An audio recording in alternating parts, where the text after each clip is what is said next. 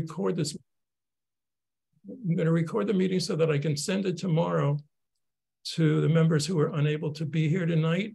I'll send it, of course, to everybody who's here. It's a link, and it just is a audio video recording of this meeting. Hi, Nick.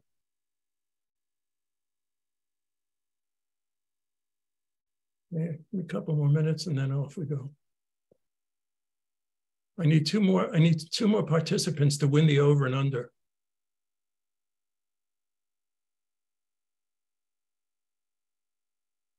Okay, why don't we get moving? I want to welcome everybody to the April East Shore Management Team meeting.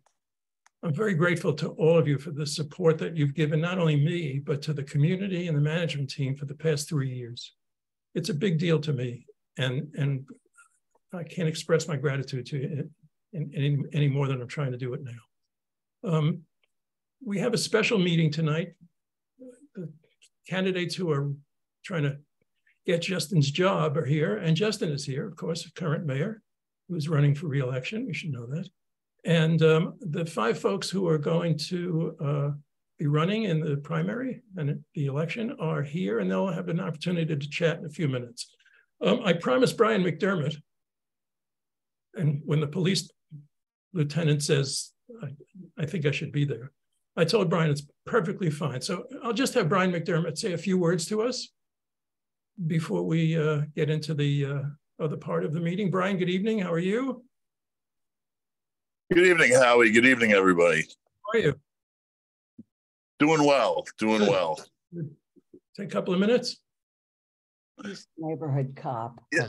If you're ready to get started, I can jump right into it. I know we've got a lot to do this meeting, so I can get right moving if you'd like. Right now, go do it. Okay. Well, Mr. Mayor, candidates, management team, the report for March 2023, it was another pretty good month for the Cove, but there were some areas that I did have some concerns with. Overall, good numbers, no homicides, no one shot.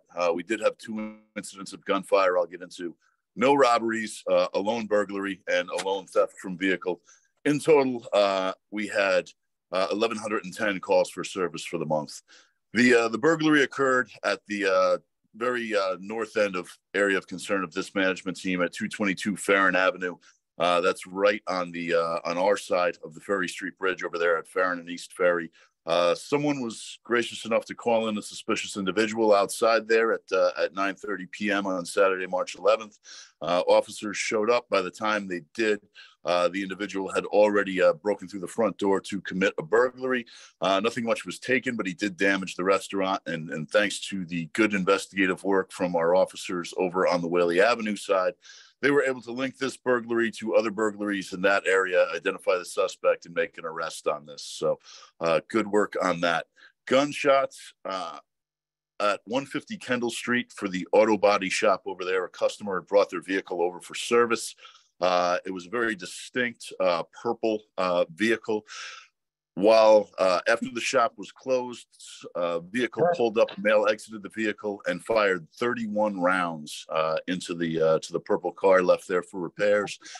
Even more concerning is it appears that he was able to fire so fast because the handgun had been altered, rendering it fully automatic with an extended magazine. This is something that we're still looking into and investigating. The registered owner was contacted. Wasn't sure why anyone would want to shoot at her vehicle. She mentioned she had just purchased it. The investigation for this is ongoing. There was a second incident of gunfire in a part of the city we don't normally receive it, over in the area of 400 Burst Street. There was a party that appears to be out of hand. A registered gun owner's weapons were fired at this incident. Officers responded due to intoxication of a lot of people present and several conflicting stories. It was somewhat of an involved investigation, but the officers appear to have gotten to the bottom of it. We do have an arrest warrant pending for there that was submitted to court after about a week-long investigation, and we have moved to revoke the pistol permit of the registered owner there. Some people in the area have also come forward and been very helpful, detailing some other problems with this particular house. So I just want to thank the community for their cooperation on that one. lastly, and again, I promise to be quick here. So it's just to mention the federal indictments. Our Detective Bureau, in conjunction with the FBI, the ATF, the DEA, you name the federal agency, was able to make progress on what was over a year's long investigation into certain individuals frequenting the Exit 8 area who do affiliate with each other in a gang type fashion. They were able to link 2 homicides and 10 non-fatal shootings to 6 individuals from this group. All of them who were very familiar to me and my officers out here. It's just fantastic work to be able to get solves on these acts of violence, and really to take down and bring serious cases against some of the most violent offenders of our city. So I'm extremely thrilled to report that. In addition, the DEA was actually able to hit some houses, one on Lower Quinnipiac Avenue and one over on Assumption Street. That was part of a region-wide investigation they had into somebody distributing opioids, also with fentanyl, that were responsible for many overdoses out here in this area. And that spanned from East Haven, West Haven, Ansonia, Milford, and there was involvement out here as well. So I really want to thank our federal partners for assisting us and using their resources to help bring down 2 serious issues, both the violence and the opioid epidemic here on the East Shore. As for the report, I'm all done. That's it. So I'll turn it over to Mr. Chairman and the candidates. Thank you, Lieutenant McDermott, for taking good care of us. It's much appreciated, it really is. There's a format that we've established with all the candidates. Each of the candidates will have a few minutes to tell us about their vision for the future of the city of New Haven. When all of the candidates are finished, we'll open the floor to questions, and all of the candidates have promised that they'll stay here until the questions are asked. So I'll ask you to wait until all of the candidates are finished, and then everybody will have a chance to ask whatever questions they wish of whichever candidate they choose. So we have an order here. Liam Brennan is going to go first. Shafiq Abdusabur will go second. Wendy Hamilton then, Tom Goldenberg, and then Mayor Justin Elicker. So Liam, you want to start us off and take a few minutes and tell us what your vision is for the future of the city of New Haven? Sure thing, Howie.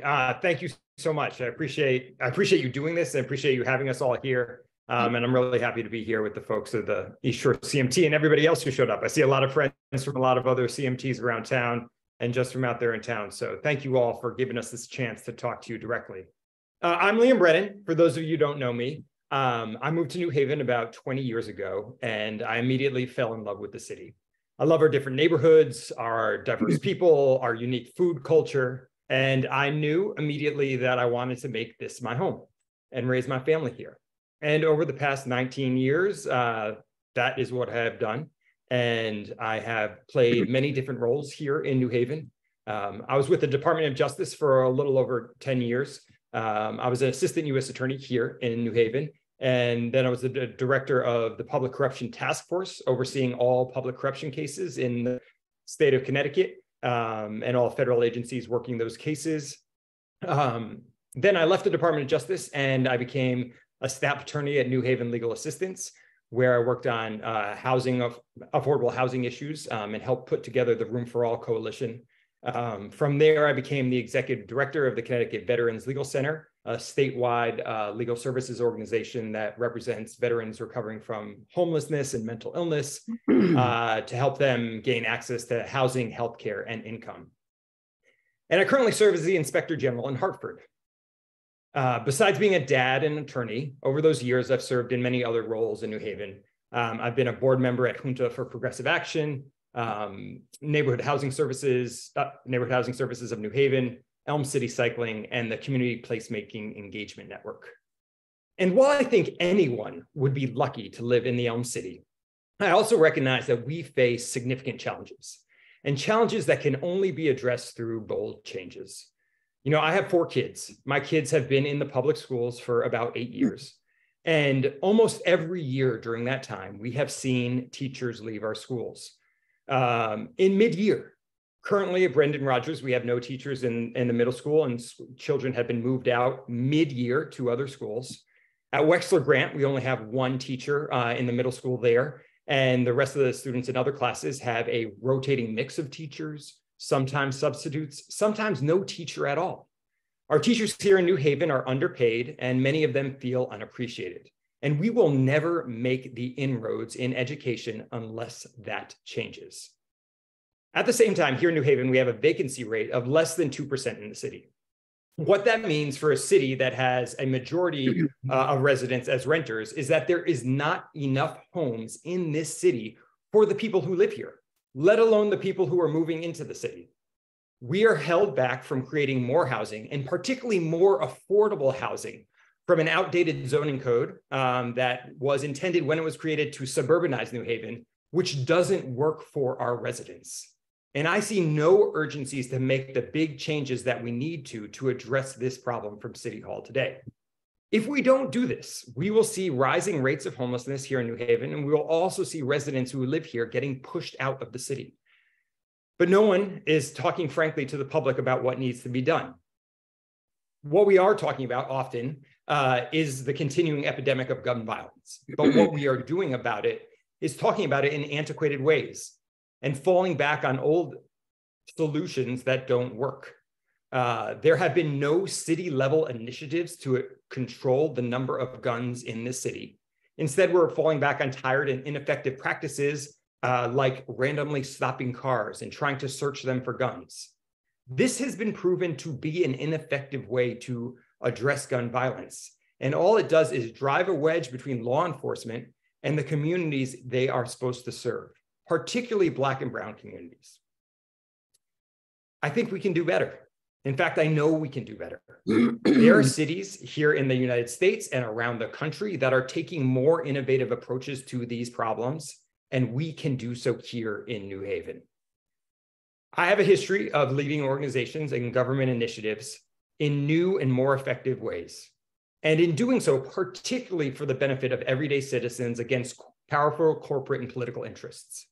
That's a record I want to bring to City Hall. As a resident, I am tired of watching our municipal leaders tread water on these issues.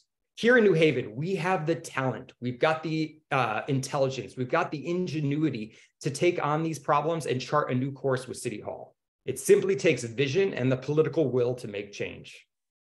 That's the message that I want the city to hear. That is why I'm here with you tonight.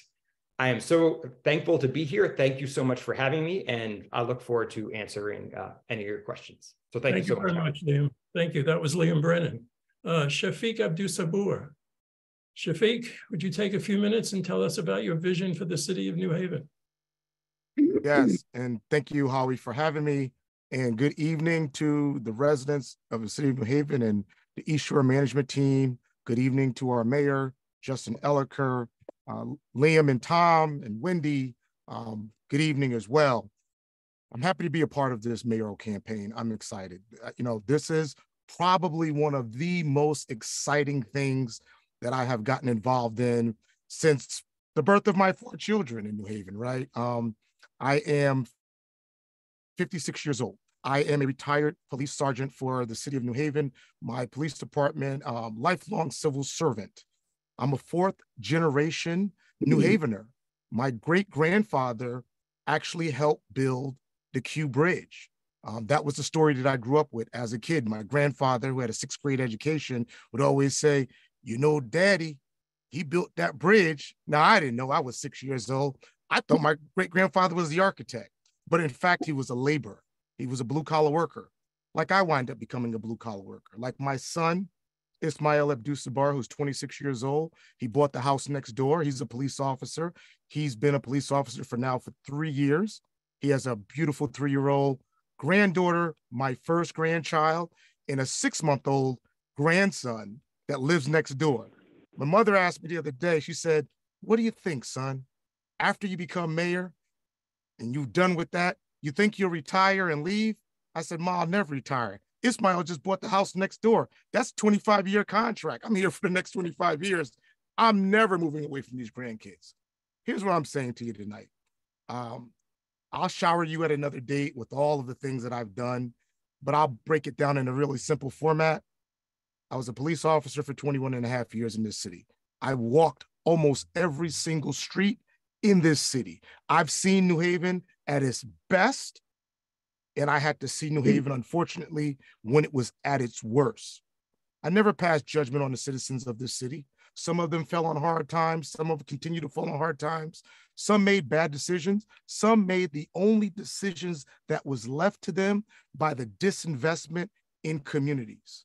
So why am I running for mayor of New Haven? Because I was one of those young, poor Black boys growing up in the city of New Haven in disinvested communities. And my parents, my father, who was a mailman, my mother, who was a homemaker, working 3 part-time jobs, trying to make ends meet. They were able to send me to St. Aidan's grammar school and then on to Notre Dame.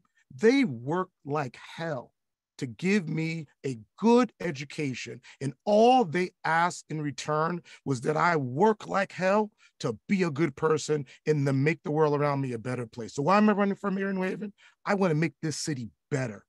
I want better schools, better school opportunities for all of the students, for all of the kids, for the 15,000 undocumented immigrants that live East Shore, just on the other side of the road from you, who are fighting like hell to live in this city for affordable housing.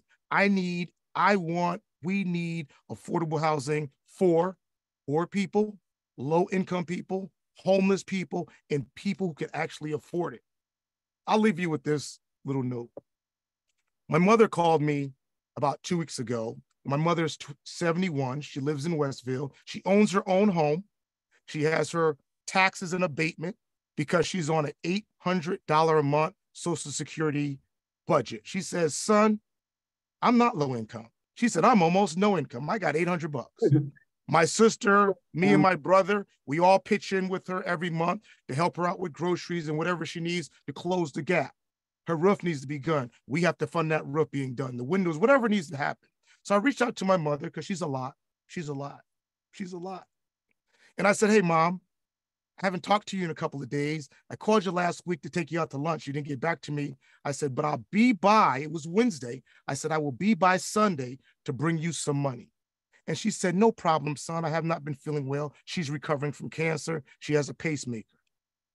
And she said, don't worry, son. But if you could come by a little early, it would be really good because all I have is 71 cents. And I like to put a little gas in my car. My mother is lucky because she actually owns her home. It may get eaten up in taxes and all those other issues, but at least she has a place to stay that's safe. But she's just one of the few. There's so many others that I have met. Many of you, some may even be on this call, trying to juggle your Social Security or a small pension and trying to make life work for you in this city. You want a mayor, me as your mayor, who is going to fight like hell to make sure that your pension and your Social Security and your budget not just works for you, but that you will have a city moving forward for your grandchildren where they won't have to struggle. I'm fighting for them. I'm running for mayor for the generations that we have yet to come so that we can have a better city that our grandchildren and our grandchildren will be proud to call home. Thank you. Thank you, Shafiq. Thank you very much for coming tonight. Wendy Hamilton is here, and Wendy Hamilton is running for mayor of the city of New Haven. Thank you for coming tonight, Ms. Hamilton, and tell us what your vision is for the city of New Haven. Good evening. I have lived in New Haven for 40 years, many of those years as a Yale nurse, and I too have walked every street in this city. I make 2 promises for your audience right now.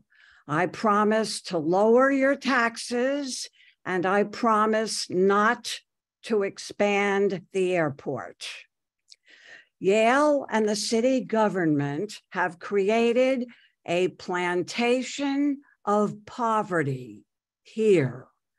You've got the lowly taxpayers like me, and you've got City Hall that does Yale's bidding. Yale has surrounded itself with an undervalued, undereducated population readily available to do all the low pay, less respected works for the city, for the schools, for the hospitals. And now, as the economy takes a terrible turn, Yale and City Hall are willing to shift desperate people out of town where they will have to commute so villains can get rich off of city land. This is called gentrification. Yale is no longer a hallowed place of learning, but a financial instrument, apparent even to some of their students. Yale law and science may have helped some of us, but all of this in a community drowning in poverty. We are bankrupt, but don't ask Budget Director Gormany, he won't tell. Yale, the second richest school worldwide, lives in a town with a terrible public school system.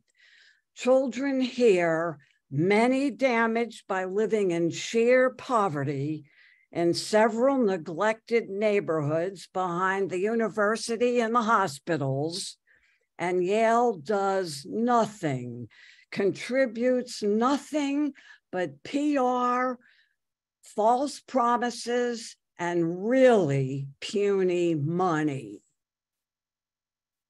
Mr. Elliker does a deal with Yale for $50 million over 5 years, while our city budget swells at over $660 million a year.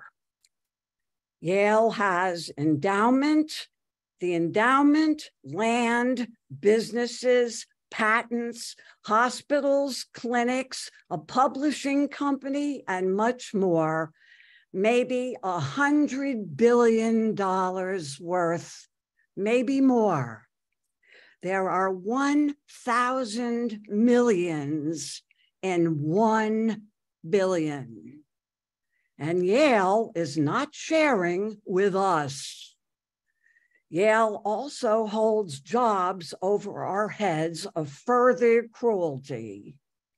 Their indifference to this city is staggering, shocking, and grotesque.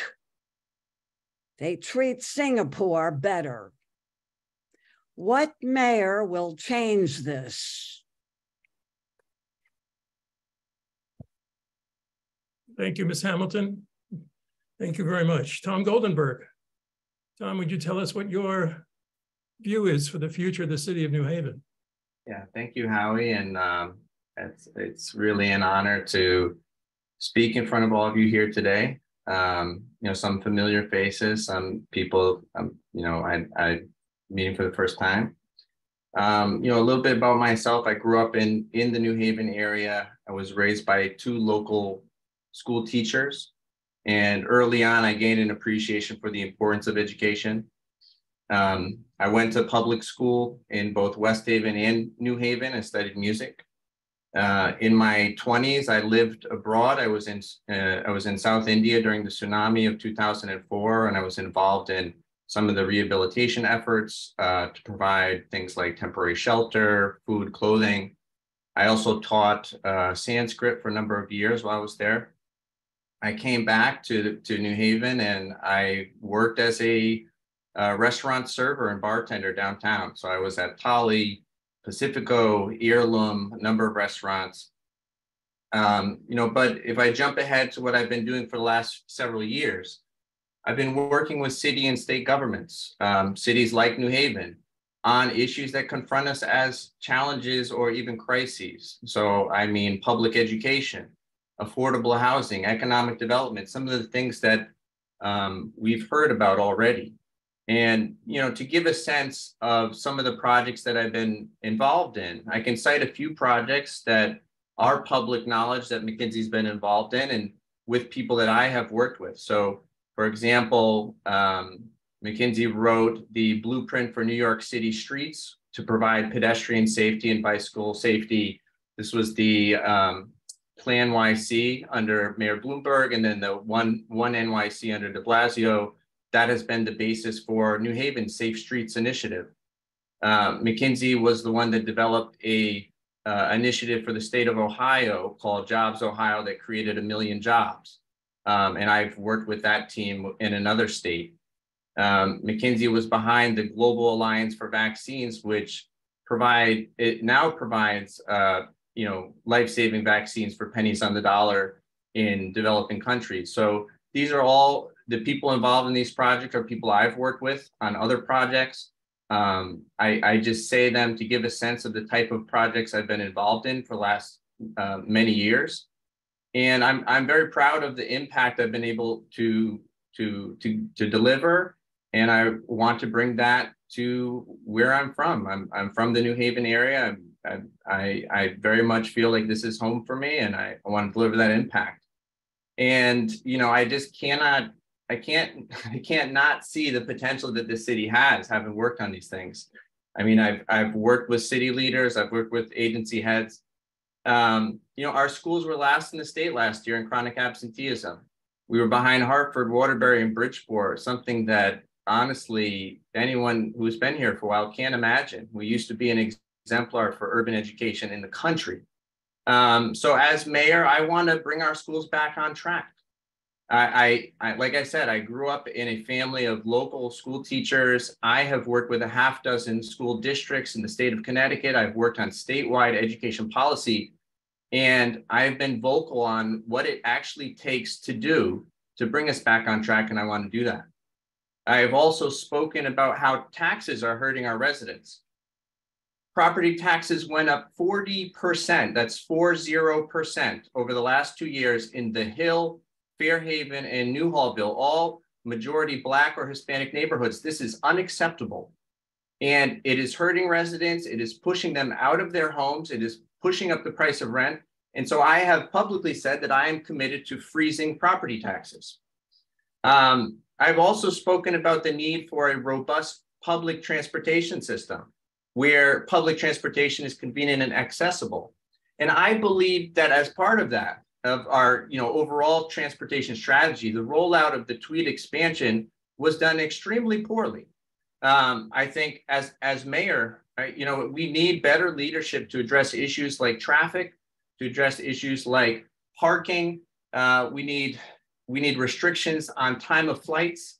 We need better support for soundproofing homes, which I would be committed to as mayor.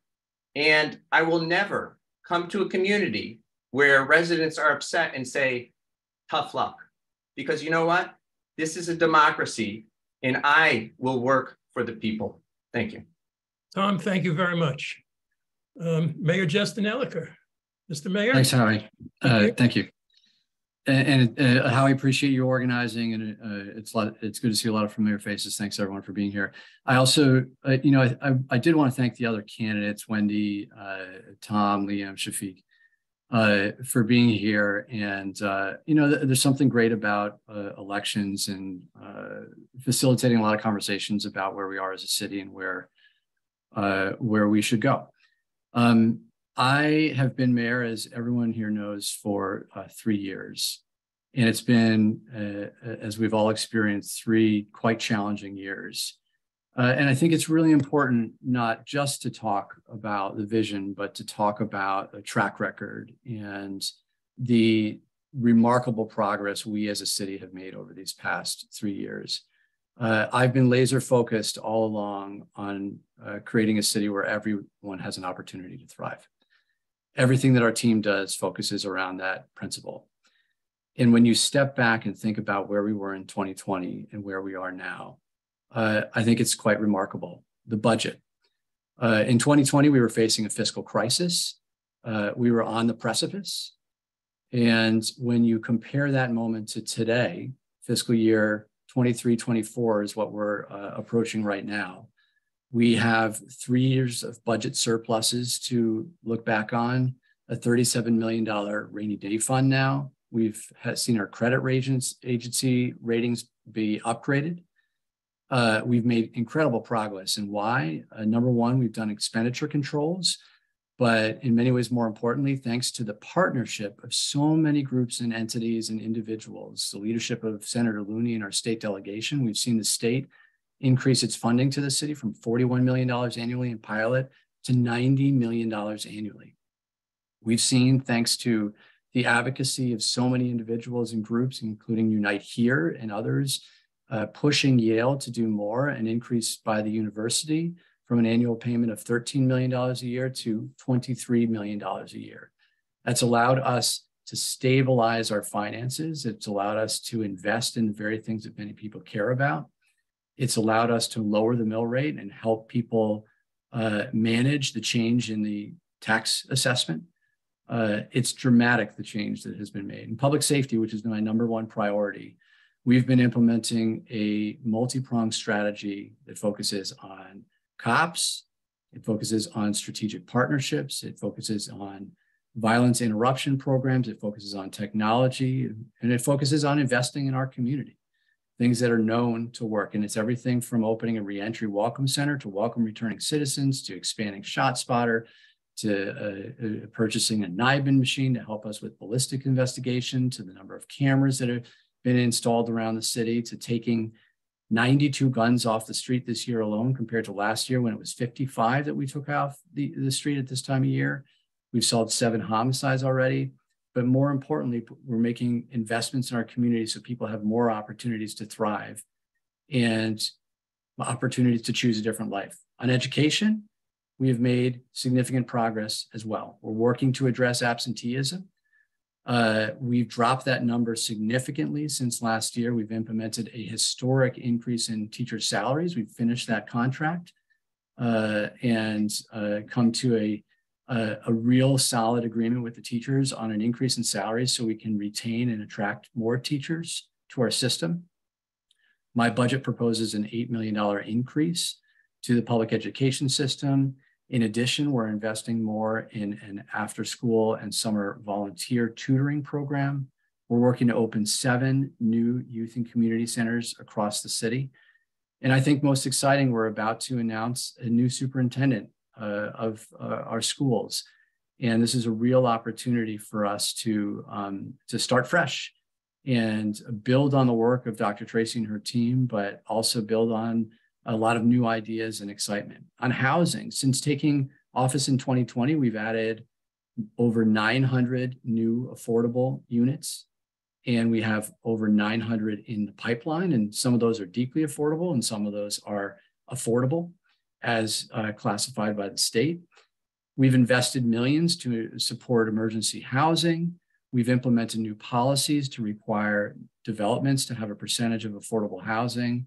We've cracked down and continue to increase our crackdown on absentee landlords with increased fines and re-envisioning of our lead inspection regime. We have done so much. And on quality of life, we've made a ton of progress as well. We've stopped the East Coasting event that's really had a huge impact on the East Shore. We've increased fines on dirt bikes and ATVs to make sure that we can confiscate those vehicles. We're about to submit to the Board of Alders an increase in fines for loudspeakers that have been plaguing, in particular, the East Shore neighborhood, particularly from Long Wharf. And we've done a lot more. These issues that we're facing as a city were not created yesterday. They've been decades in the making, and they can't be solved in a day or a year or even 3 years. But when you step back and look at the remarkable progress we have made, I think that we should be proud. I always say we have more work to do. We all know that's the case, but it's important to underscore that we have come a long way as a city. We've got a long way to go, but we've come a long way. And I appreciate everyone's partnership in this work that we have ahead of us. Thank you, Mr. Mayor. Now there's a button on your Zoom that says reactions. And if you press that button, a bunch of emojis will come up. And if you click on the one that says raise hand, a gold hand will show up in the corner, just the way it did on mine. So if you want to have any questions for any of the candidates or for Mayor Elicker, please raise your hand or wave at the screen or do something so we can get your attention. Let's see who we have. Joe Riolino, is that waving your hand to ask a question? You could unmute yourself, Joe, and ask your question. No, Howie. I was looking for that button we're talking about. Okay. Well, I want to thank everybody. I certainly want to thank Mayor Elicker, is a job. Can't imagine why anybody would want to do it. It's a tough job. I lived in the city of New York all of my life. This job just seems harder than that, and I'll be damned if I know why. But I really appreciate everybody coming here tonight. We have 80 participants in this meeting. That's significant for the East Shore. It's significant for the city of New Haven. And it shows, I think, that if we do work together, all of us, the individuals, the neighborhood groups, the government, police department, fire department, everybody else, that we can make the city a better city. I'm going to live here for the rest of my life. And I just want to see, I want to see us thrive. And if we do, it's going to just be better and better and better. Lisa Bassani, how are you, Lisa? Hi, thanks, Howie. I just have a quick question for the mayor.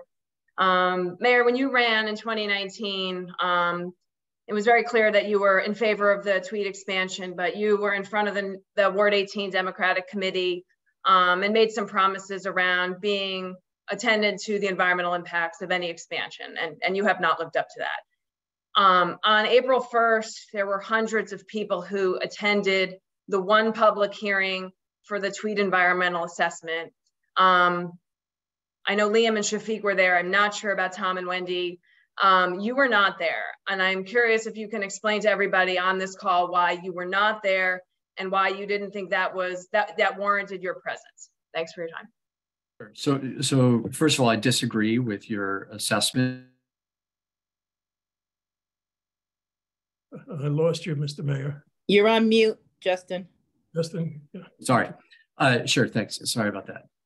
First of all, I disagree with your assessment. I'm not sure, I don't remember the exact words that you used, but something around I dropped the ball on environmental issues. And so I don't think that's the case. What I said, and I have been consistent all along, is that, and prior to running for mayor, that there are a number of issues that I think were important to address prior to approving any expansion of the airport.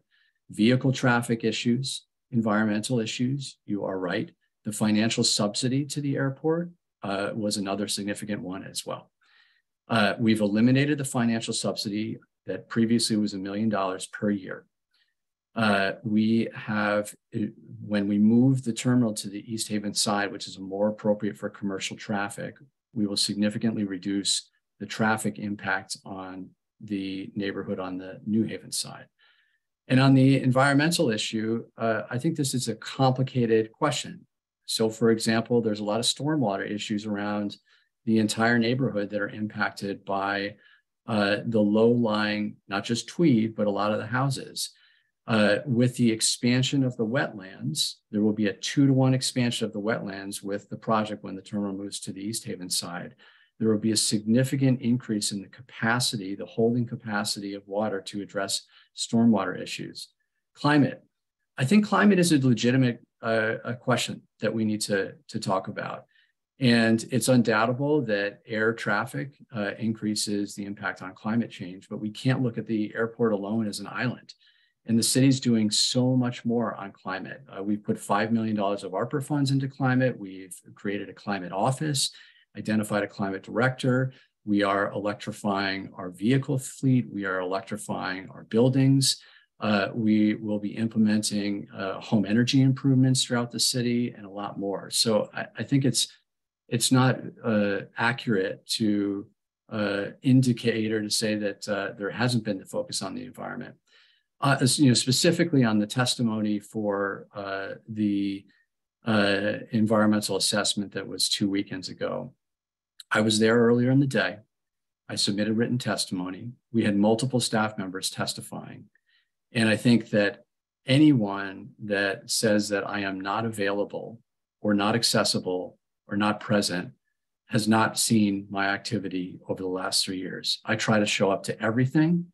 I have, as you know, Lisa, been in front of many community meetings that have been focused on Tweed. Those have been hard meetings because people have been really emotional and frustrated, understandably. Everyone has my cell phone and I do my best to respond to everyone. So I think I have really followed through with my commitment to be accessible, and I will continue to do that. Thank you, Lisa. Thank you, Mr. Mayor. Are there any other questions for the candidates? I don't see any hands up. Mr. Mayor, could I ask you a question about the drug treatment center situation? And I about the, you know more about that certainly than I, but I think Sure. So there's multiple treatment centers. Isn't there Go an ahead. application? Yeah, I'm sorry. There's an application for a new one. Is that what's the status? Sure. So I think you're talking about the App Foundation. I am. And the App Foundation currently has 2 sites in New Haven. One is at 1 Long Wharf Drive, and the other is on Congress Avenue. And App Foundation was purchased a building on Dixwell Avenue, an old school, and was intending to move their Long Wharf operations to Dixwell Avenue. The community living around the school was very understandably concerned about that proposal. And we have been working with App to find another location that would be more appropriate, not as close to a residential area, and more appropriate for methadone treatment in New Haven. This is an important treatment that many people in New Haven rely on. The App has over 1,000 clients from New Haven that rely on their services. And we have our proposed location is where we're calling the Gateway District on Sargent Drive, basically adjacent to where Apt currently is on 1 Long Wharf Drive.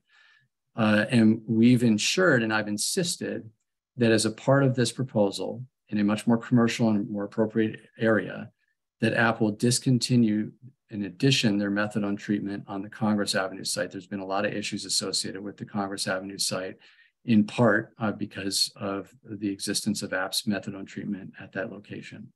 So our goal is to not just ensure that Apt can provide services to residents and that it doesn't impact a heavily residential area, but also to discontinue the methadone treatment that is going on at the Congress Avenue site to also address the issues around that site as well. Does that answer your question, Howie? It does. Thank you, Mr. Mayor. Appreciate it. Lisa Malone has a question. Lisa? Actually, Howie, may I chime in there? Because I've written pretty extensively about that topic and would like to say a few words. Lisa will give you the floor. You have it. Okay, she said yes. Go ahead. That's okay, Howie? Yes, go on. So a couple things. You mentioned the drug treatment centers, specifically the methadone clinics. I spend a number of days talking to patients, staff. I talk to, including illegal drug dealers. I talk to them as well. I talk to residents. And what I can say is this: we do not need a 5-year plan for getting a methadone clinic to move from a location that is 300 feet from a school that was built before the methadone clinic came there. So that's point number 1 that I have made emphatically. So the mayor's plan is just, I think it's disrespectful to these communities, specifically the Hill and Newhallville. And please allow me to finish before I would like to give the mayor a chance to respond to this. But not only that, but then the Apt Foundation purchased an old school in Newhallville, a majority Black neighborhood. The mayor and City Hall did not even inform the elected official there.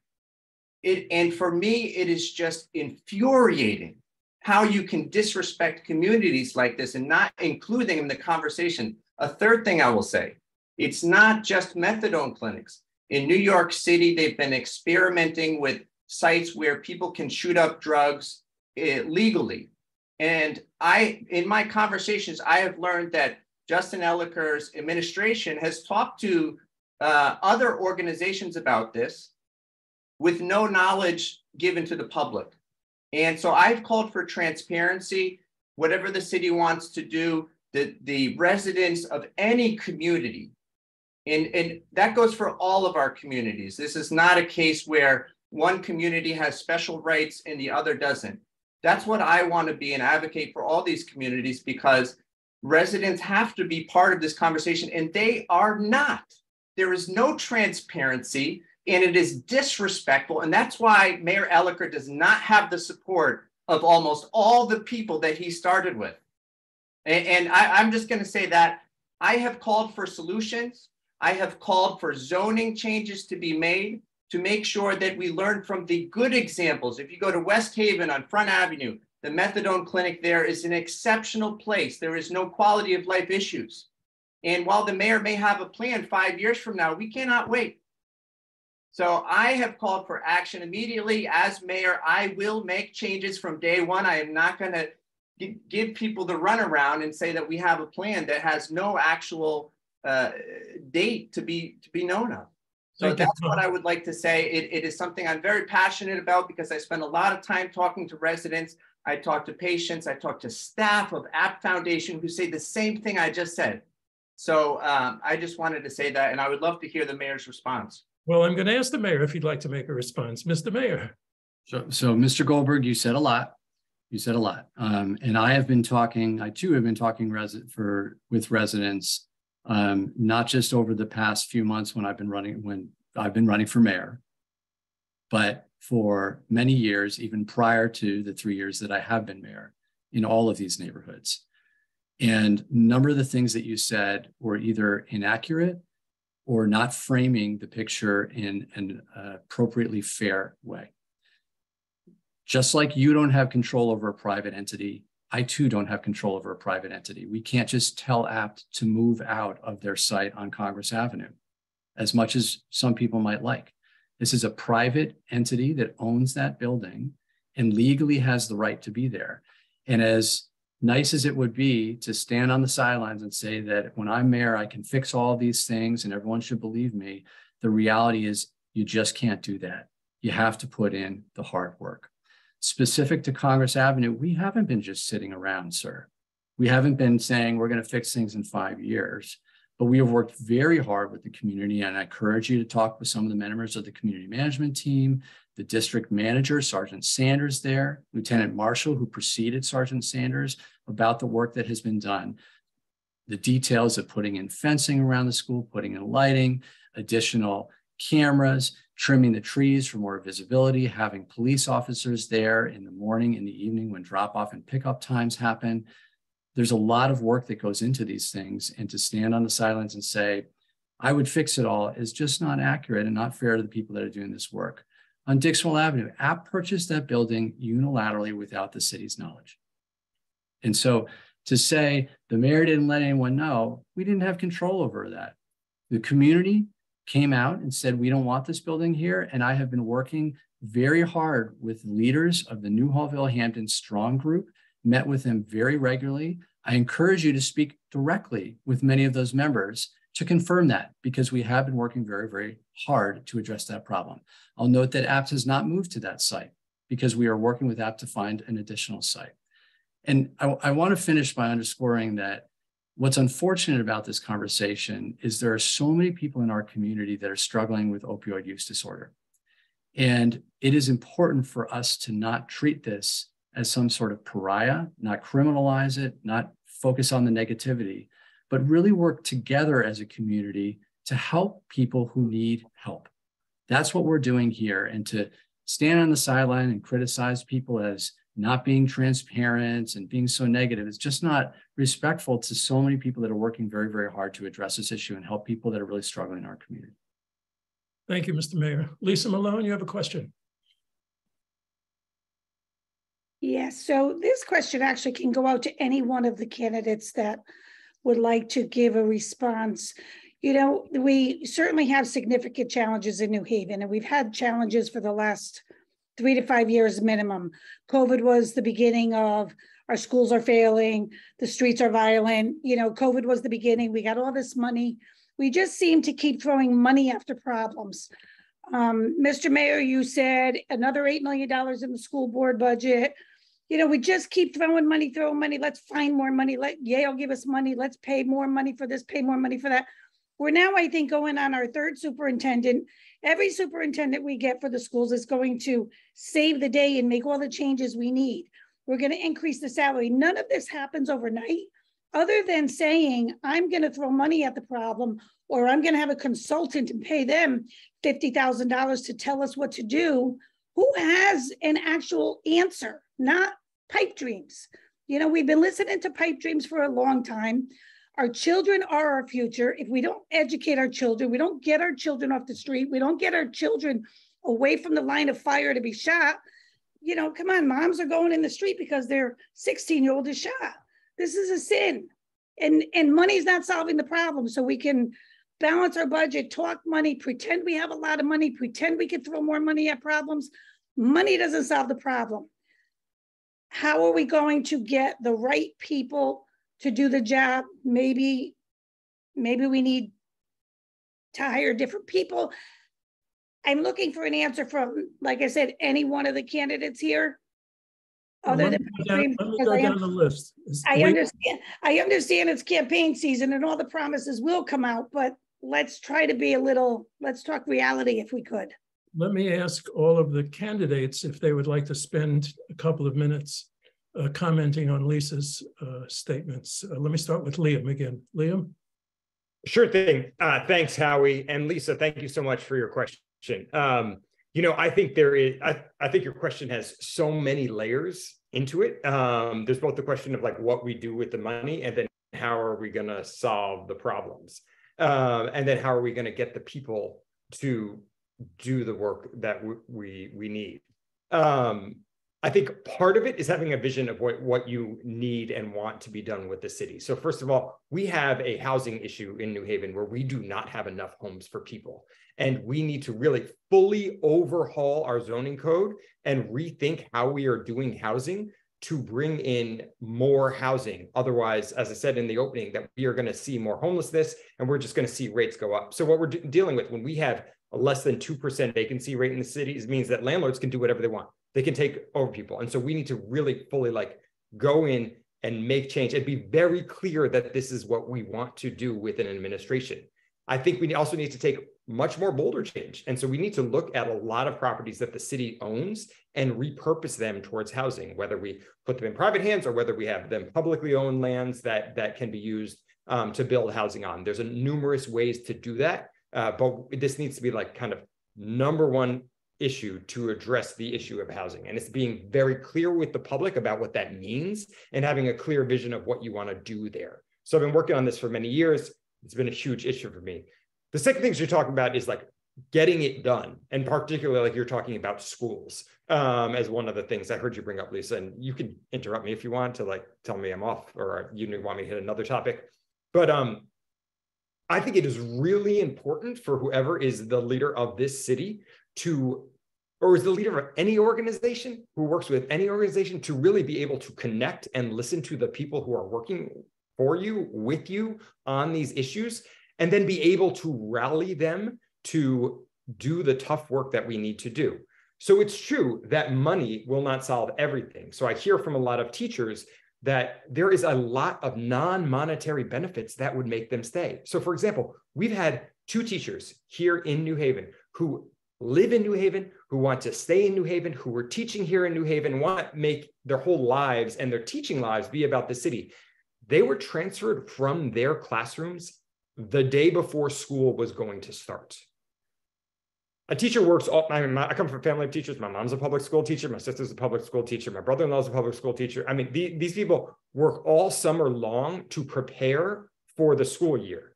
They will roll with us if we need them to do difficult things, but you can't walk in and ask them to transfer the day before school starts. So part of this is just like really good management. So what we see here, and this is kind of going across the board here in New Haven, we're letting our teachers down with the way that we're managing them. We're letting our commissions down with the way that we're managing them. We have a civilian review board that was created under this administration that is literally falling apart. We have a library that is being like reorganized into a whole nother department, and the head of the library system wasn't even contacted about this. We have a management issue kind of across the board. We had a new violence prevention coordinator who resigned after 3 months because they felt there was no investment or direction in the office. You need a leader who really knows how to work with folks and knows how to inspire them to take on the difficult work that needs to be done. I did that when I took over CVLC. We had a 6-figure deficit. We had the lowest paid legal aid attorneys in the state, and we couldn't provide our attorneys' families healthcare. This needed to change. And what I had to have a frank talk with the staff and say, I want to do this for you. I'm going to do this for you. you need to please hang in with me while we try and make these changes. By the time I left, we had a 6-figure surplus. We expanded to 2 new locations around the state. We grew our staff, and we provided family health care, and we pegged their pay to the median income for legal aid attorneys in the state. It just takes a manager who is dedicated to doing this. I do want to say one last thing, and I'm going to turn over to Howard then after this. It doesn't mean, though, that money doesn't matter. I do think that money matters significantly here. I know there are many places where we can rein in some of our spending, and I do think we are wasteful in some parts, in some places of the Department of Ed or other places in the city. But realistically, New Haven, a study done by the Connecticut Mirror found in 2018, we ranked 41st in spending per capita towards our residents. That's why we don't get a lot of the results that we want. So if you look at the other towns near us, they spend upwards towards 60% of their income, and they spend much more. They spend like up towards like 40 to 60% or 80%, some of them more than we do per capita on residents. But 60% of their total budget goes towards their schools. And like 30% of our budget goes towards our schools. And so it's really no surprise that we're not making the changes that we need. So revenue is still a big issue. And so I do agree with you on so much of what you're bringing up, but I don't want it to get lost that money is not part of the solution. Money is clearly part of the solution that we need here, and looking for new revenue ways. Thank you, Leo. I appreciate it. Shafiq, do you have anything to add to this? Yes.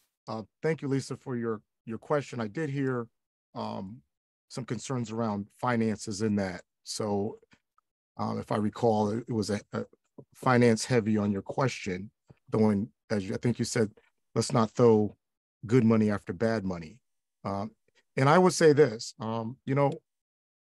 Stephen Covey in his book calls it Trust and Inspire. I love that book, Trust and Inspire. And in the book, talks about leadership and different types of leaders. I am a trust and inspire leader. I am the type of leader, I like to give people all the resources that they need to be successful, to successfully get the job done. That's what I learned in my career, 21 and a half years as a civil servant, as a public servant. Trusting people, giving them the resources, and then inspiring them, bringing people together, no matter what your race is or your class or your politics. At the end of the day, it's only important that we get things done. That is the type of leader that I am. That is the type of leader that I plan to be as the mayor. And you know, the other thing about that type of leadership, sometimes you have to make a tough decision and stand on that decision. And a tough decision that needs to be made in the city of New Haven is we need a fiscal audit of every single department in the city of New Haven. And I can guarantee you this. I'm not going to run myself out there on false promises and say, I'll never raise taxes because I'm not the mayor right now. And I don't know what the city finances look like. But what I will find out when I get there is to do a fiscal audit of every single department down to the pencil, pen, crayon, and paperclip to see exactly what do we own as a city, what is it costing us, and are we spending the taxpayers' dollars the way it needs to be spent for the betterment of moving this city forward. I can tell you right now, the city has take-home cars for different departments. And I see those cars riding around the city at night from departments that are not emergency responding departments at 9 o'clock at night at restaurants. And I ask myself, and it drives me nuts, with gas almost at $4 a gallon, why is somebody that is not an emergency unit, like a police officer or the fire chief or something like that, has a take-home car? And when we think about what it's costing us in gas, maintenance, tires, we're self-insured. I mean, these are significant costs to the city. So doing a fiscal audit of all the departments is going to be the best way that we can account for all of the money that we collect in taxes, the money that we're receiving from Yale, the money that we have in our capital project funds, right? This is important. So that's my priority to you as voters, and that will be my priority to you as a taxpayer, because I understand it. Remember, my mother, $800 a month. She can't afford her taxes to go up. Thank you. Thank you, Shafiq. Wendy Hamilton. Here,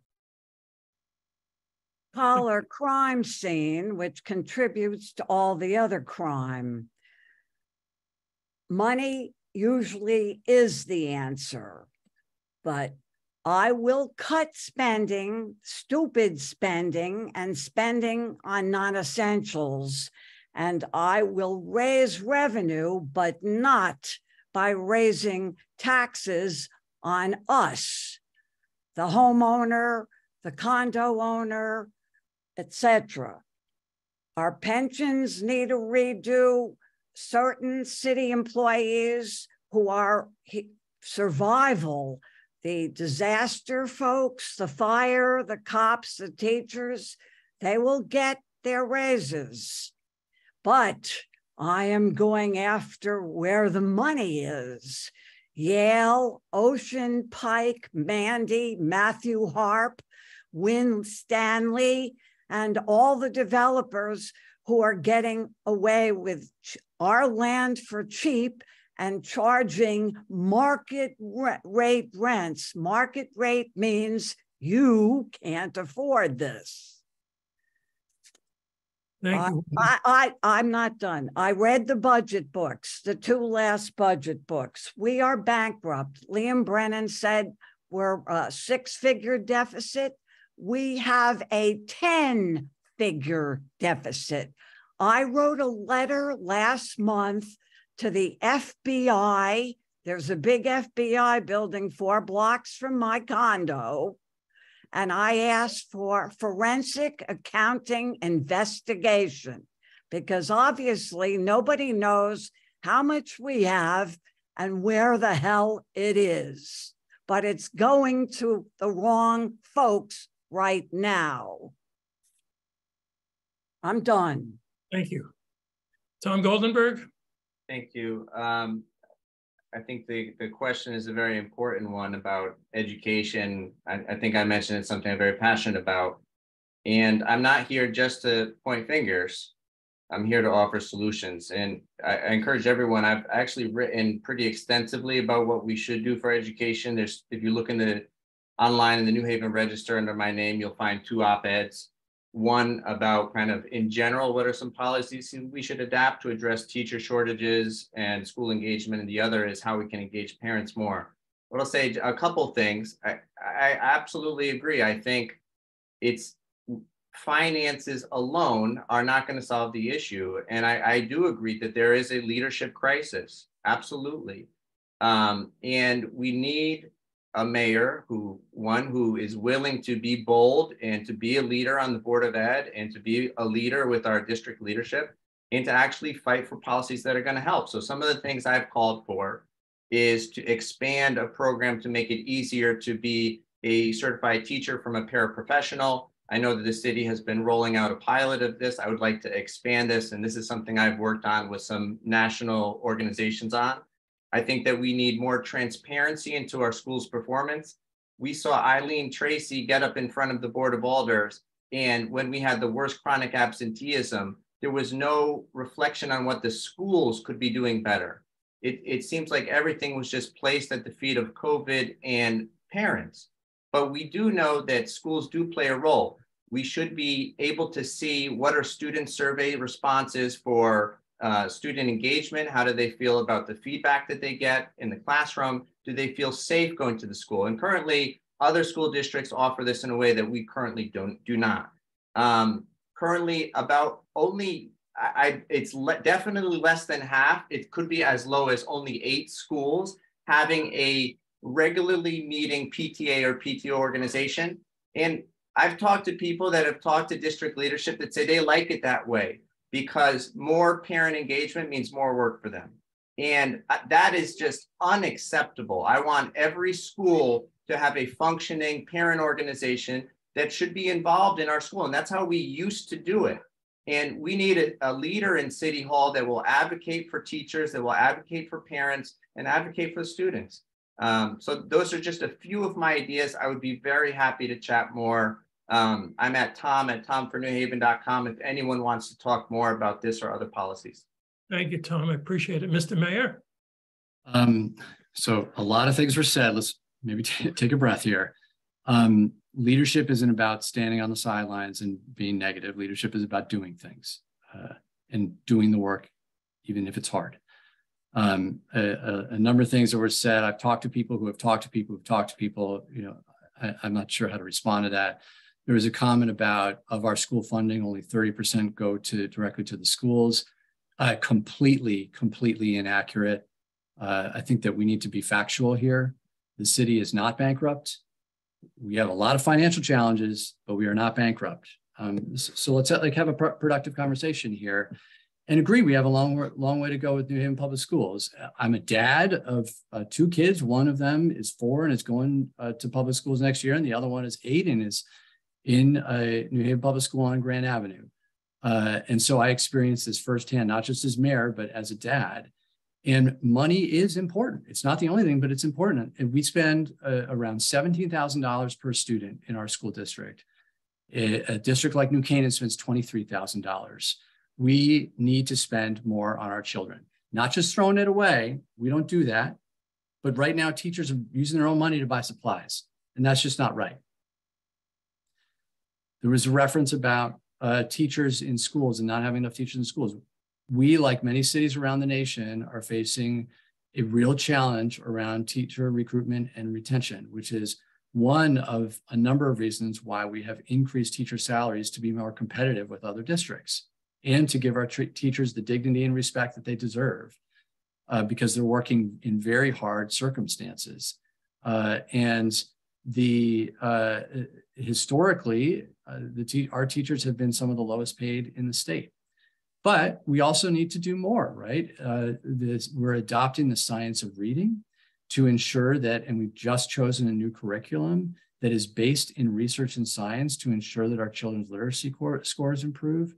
We're opening 7 youth and community centers around the city in old dilapidated buildings and opening up those buildings for nonprofits to use so that it is a more cost-effective way for us to increase programming. Oftentimes nonprofits are able to provide that programming but don't need a space without spending a significant amount of additional money. We're doing a lot more, but this is work that we have to do. It's not productive to be all negative about it. And I do think it's important to underscore that money does matter. And historically, New Haven Public Schools have not had the kind of money that they need to provide the services and support for our children. Thank you, Mr. Mayor. Patricia Kane, you have a question.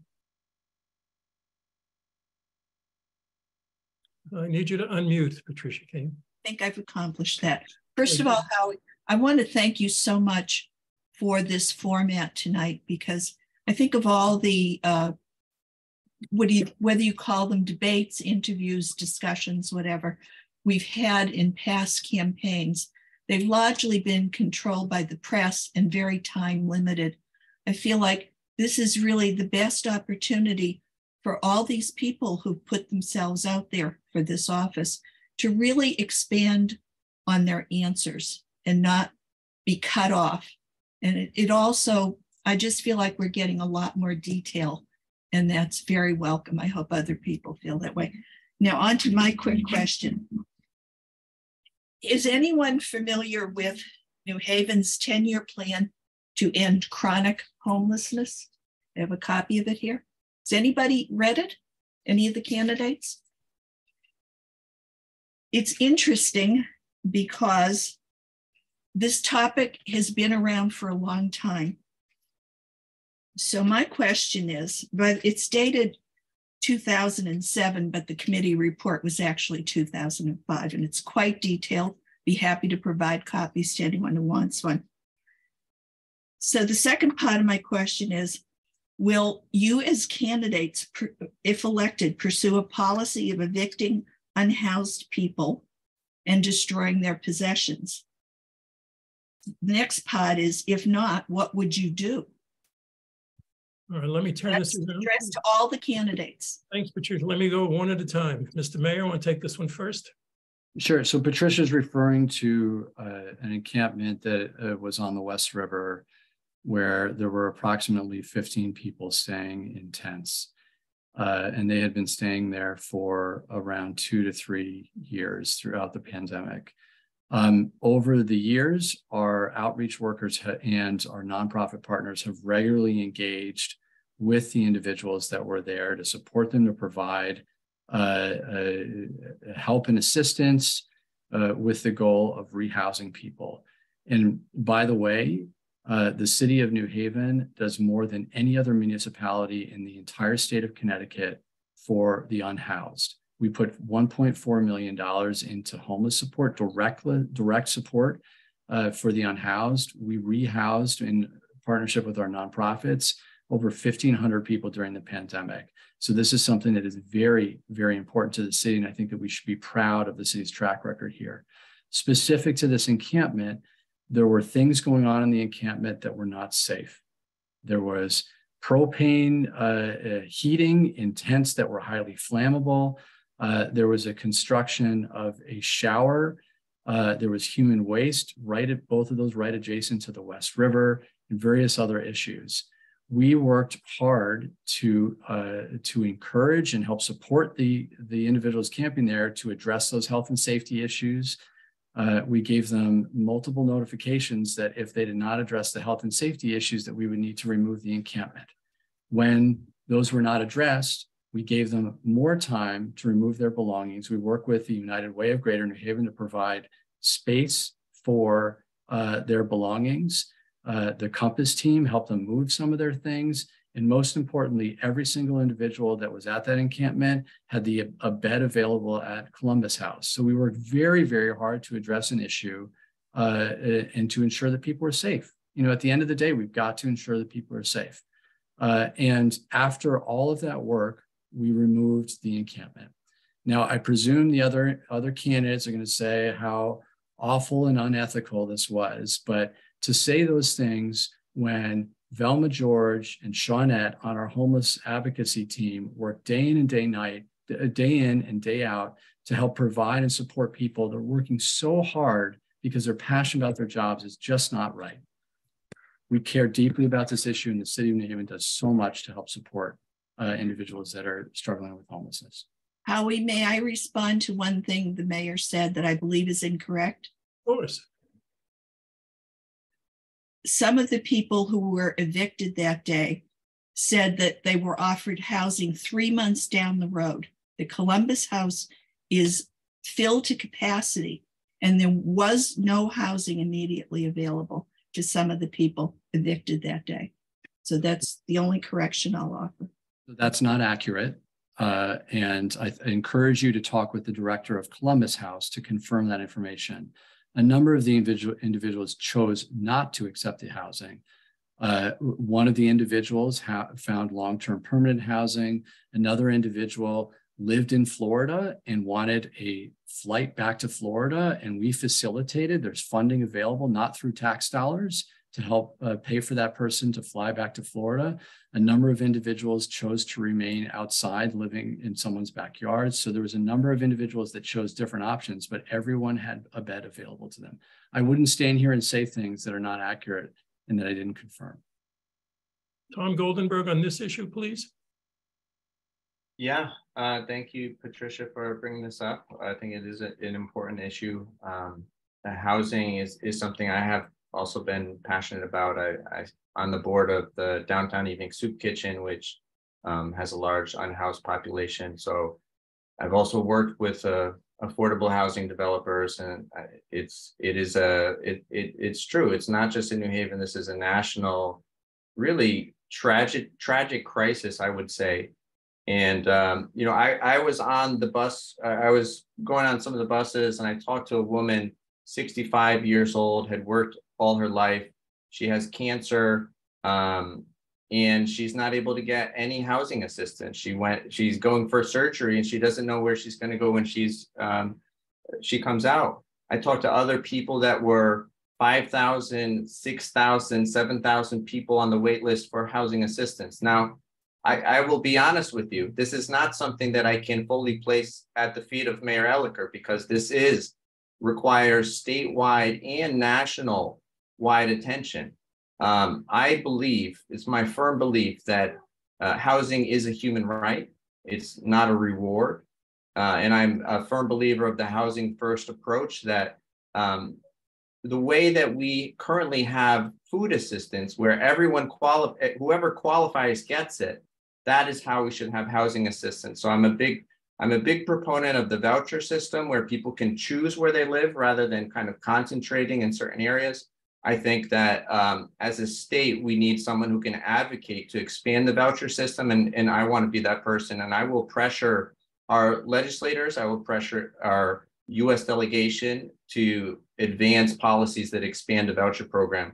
So that is what I would say. But to Mayor Eliker's point, I think that the encampments is not an answer. I think that we need a solution that there's going to be issues with that as well. That's not really a humane or a good policy either. So I think that we need to work to create more support for housing first policies and funding for such initiatives at the state. And we're really not doing a good job there as a state or a country. And that's something that I want to advocate for. Thank you, Tom. Wendy, on the housing issue? You have to unmute, Wendy. You have to unmute. Okay, yeah. My IT guy is here with me. Thank you. On the housing issue, please. Currently, there is no affordable housing and no hope for the homeless. I know many of them. There are at least 50 guys, 50 older men living in the train station, which is run by one particular man who works for the city parking authority. He kicks them out at 1 a.m. and they stay out until 4 a.m. And this is ongoing. I spent a month trying to talk him out of that. I agree with Goldenberg on the housing first approach, which I will use. Many of you in the East Shore will not be happy to hear that I support tent cities, small housing, more shelters, and I do have a solution for affordable housing. You are all welcome to phone or email me. I actually answer all of my emails, unlike other people I won't mention. Mowing down that tent city of non-criminal citizens was a big mistake for the mayor and the community solutions team. They're going to be big changes with that community, the community help, development, whatever you want to call them. You do not destroy, that place was viable, organized. Those were non-criminals, and I spent about $2,000 on 2 of them, including bus tickets so they could get the hell out of here. I bought them food and clothing, and I know Pat Kane is wonderful about caring. I do care, and I'm definitely going to do something about it. We have over 1,000 homeless living on the street right now. I'm familiar with many of them. Thank you, Wendy. Shafiq, anything on the housing issue, please? Yes, thank you, Pat Kane, for your question as well. I actually, when I was the alder, I sat on the homeless commission, and I did some follow-up research just to make sure that I'm on par. And the current budget for the homeless is $1.4 million. That budget has not been increased in over 7 years. Pat has indicated already that this is a 2005, 2007 plan. As an alder, when I was assigned to that commission, I remember the people on the commission said, "Thank God we got Shafiq. Now we're gonna be able to get a breakthrough." And it was almost this ongoing sentiment that we feel throughout the city, that in the city of New Haven, in order to get something, you've got to fight for it. In order to get something that you've paid for, you've got to advocate for it. There's just no regular show up, do what's required, and these services will be delivered. $1.4 million the budget. It has not been increased in 7 years. Currently, right now, there's approximately 543 homeless or housing insecure individuals living in all of New Haven County. So the first thing that I would do as a mayor regarding this issue is revise our homeless policy. It needs to obviously be updated and brought into the now. The other thing that needs to happen, in doing so, we need to really try to identify how many people in housing need around homelessness do we have in the city of New Haven. It's hard to not see almost on every street corner as you enter into New Haven or exit out of New Haven, there is an individual holding a sign, asking for food, asking for money, in need. It's hard to not see that.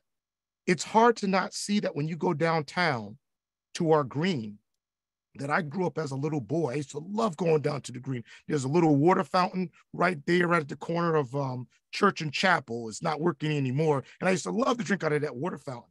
But it's hard to not see all of the bus stops that as the sun sets, they become temporary homeless shelters.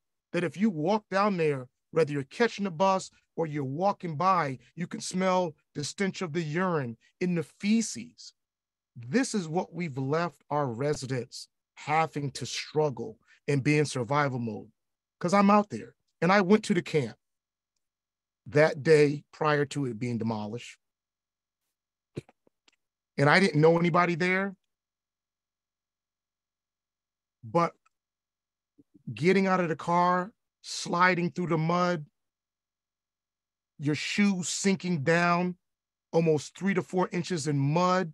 It was freezing, absolutely cold. When we went on the other side of the fence, I met a gentleman named Paul. Paul had his tent on 2 crates on the pallets, as everybody did. And they were struggling. It was painful. It was painful. And all I could think of, here's a young man, this could be my kid. This could be my nephew. And what can we give? So we definitely have to come up with a better policy. There's only 100 beds in the city of New Haven. There's only 100 beds. In the Columbus House, it's a great facility. As a police officer, I sent people there. I paid for rooms in the past, but you have to call 211. So when you approach somebody in the corner, like I often do, and try to get them services, when somebody shows up to give them a service, they've got to sign them up on 211. And then 211 says, we will call them on what? What are you going to call them on? They have no phone. So that system needs to be shored up a whole lot better to connect the resources for folks in the city so that we can get people off the street corners from out of these park benches, and that we don't have people living in absolute destitute in a city. I mean, this is one of the most, it was said, New York Times said, this is one of the 52 most places to visit in the world. That's not a country, that's our planet. And here we can't even find a solution to get people from not having to sleep in 6-inch frozen mud in our own great city. Thank you, Shafiq. Liam, on the housing issue, please. Sure. Thank you so much, Howie. Appreciate it. Patricia, thank you so much for this question, this important issue. It's true that New Haven does do more than most towns. I mean, I think we see that. We see that in a lot of issues. I think the reality is, though, we need to do as much as we can with the reality that we are faced with. So I used to find this when we would advocate for affordable housing, people would say, and when I talk about affordable housing, I'm not just talking about subsidized housing, I'm talking about just housing affordability, all the policies that will make housing more affordable. But people would say to you, oh, New Haven's got more affordable housing than anywhere around. Yes, but we still have a need. And if we have something within our control, we need to do what we can to address that issue. So here on homelessness, homelessness is essentially at its core a housing problem. There are intersections clearly with mental health issues, with addiction issues, but what you see when you look around the country, that places that have high, hot real estate markets, where there is a tight real estate market, that is where we have higher rates of homelessness, not necessarily places that have higher rates of mental illness. For example, Alabama has higher rates of mental illness than Connecticut and then New Haven, but they have lower rates of homelessness because housing there is cheap. So it will not solve all our problems, but one of the most important things that New Haven can do is to promote as much as possible housing affordability.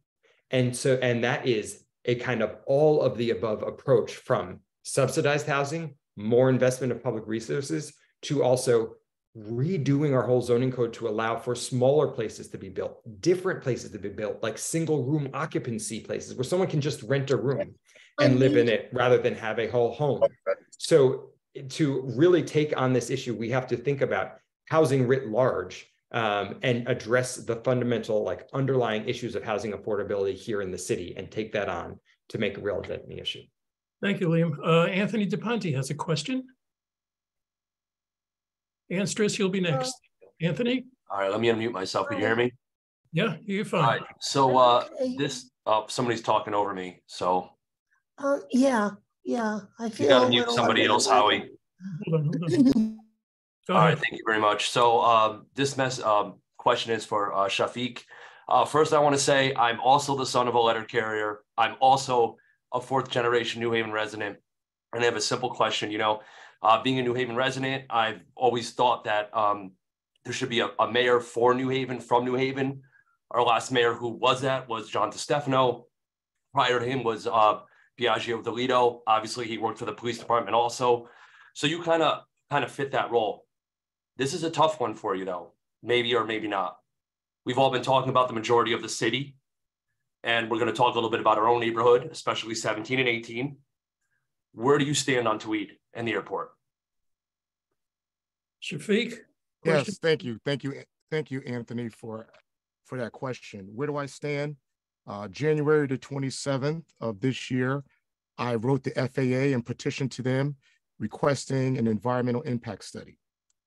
I joined with Senator Looney and State Representative Al Paolillo to advocate for this in writing, because I understand that the residents have concerns around this airport, around the noise and the parking, and how the fumes from the plane and the exhaust will have an impact on the wetlands. When I was a young kid growing up, one of my fondest memories growing up in New Haven, and I was born to a teenage mom, was I loved to fish. And my mother brought me a bamboo pole, and it came in sections in this little blue thing. And she took me out to where? To the lighthouse. I know exactly where the spot was. It was the spot right left to the concession stand, right over to the corner where the old pier was. And we went there, and I threw the hook in the water with the pole, and I fished. I didn't catch a doggone thing, but I had a great time, and that was my memory. And so I have an affinity for the lighthouse. It's part of our city. As your mayor, whatever is affecting you in East Shore or in Westville or in Beaver Hills, it affects the whole. I want to bring our whole city together so that when you're having an issue in East Shore, which I'd be quite honest with you, you shouldn't be having it. You shouldn't be having this. This could have been approached a whole lot better, in my opinion, but it is what it is now. And what I've done is I filed for the environmental impact study. My position is, let's see where the study brings us to. Let's see what the advice is that comes from that study, and see how we can find a way forward in addressing these issues and concerns that the residents have around the impact of the airport on the environment. Thank you, Shafiq. Andres Farwell, how are you? Thank you for visiting with us. You have a question? I think Susan Campy and J1 Carter and Carlotta Clark are in front of me. So I think I'm the fourth in line. Yeah, I think Naz actually has been waiting. And oh, okay, or someone else. Thank you for that. I appreciate it. Yep. Let's have it. While you're on, let's do it. Everybody will have a chance. Anstris? Well, as long as other people don't feel... I promise you, I'll stay here all night. If anybody has questions, I'll stay here for as long as there are questions and as long as the candidates will stay. Okay. So let's do it. the mayor of East Haven is vehemently opposed to Tweed Airport being expanded and having the terminal move to East Haven. And it brings up a question about how we work with other towns. And I'm interested if the candidates would like to comment on this and tell us how they view regional planning and cooperation. Well, that's a question for a whole other night. But yeah. That's a great question. So, but it puts it out there, and maybe I'm sure there's going to be other discussions in the future. Let me suggest something to everybody who's still on here. And Naz, I'll be with you in just a second, I promise. If there are more questions, if there are issues that we haven't addressed, if you would send them to me, I promise you, I will send them out to all of the candidates. And when I get answers from the candidates, I'd be more than happy to share them with you. If there are questions that you have tonight, let's do it. But again, if there's something we left out or we didn't get to it, or you think of it tomorrow, just send it to me, and we will communicate as a group, as the East Shore management team, and all of the other communities, and we'll get you an answer. Naz, your turn. Hello, can you hear me? I can hear you fine, thank you. Okay, thank you, Howie and the management team for holding this space. My question is for Shafiq. You have a very questionable professional record as a police officer, which included 2 murders of Black men, as well as the attempted murder of another Black man. And you have been disciplined for your poor judgment in those unfortunate incidents. But those families and friends are still around the city to be still feel the hurt from that trauma. You have also chose poor judgment in your civic profession, which is how you lost your alderman seat and are here today looking for the mayor's seat. So my question is, with your track record, why should the Black community or any community that is in New Haven support you? Shafiq, would you address that, please? Yes, and thank you, sir. So just to address, I think 3 of the things you mentioned, something around a murder. I was never involved in a murder. I've never accused of a murder, and I've never played a part in any type of a murder. That's one.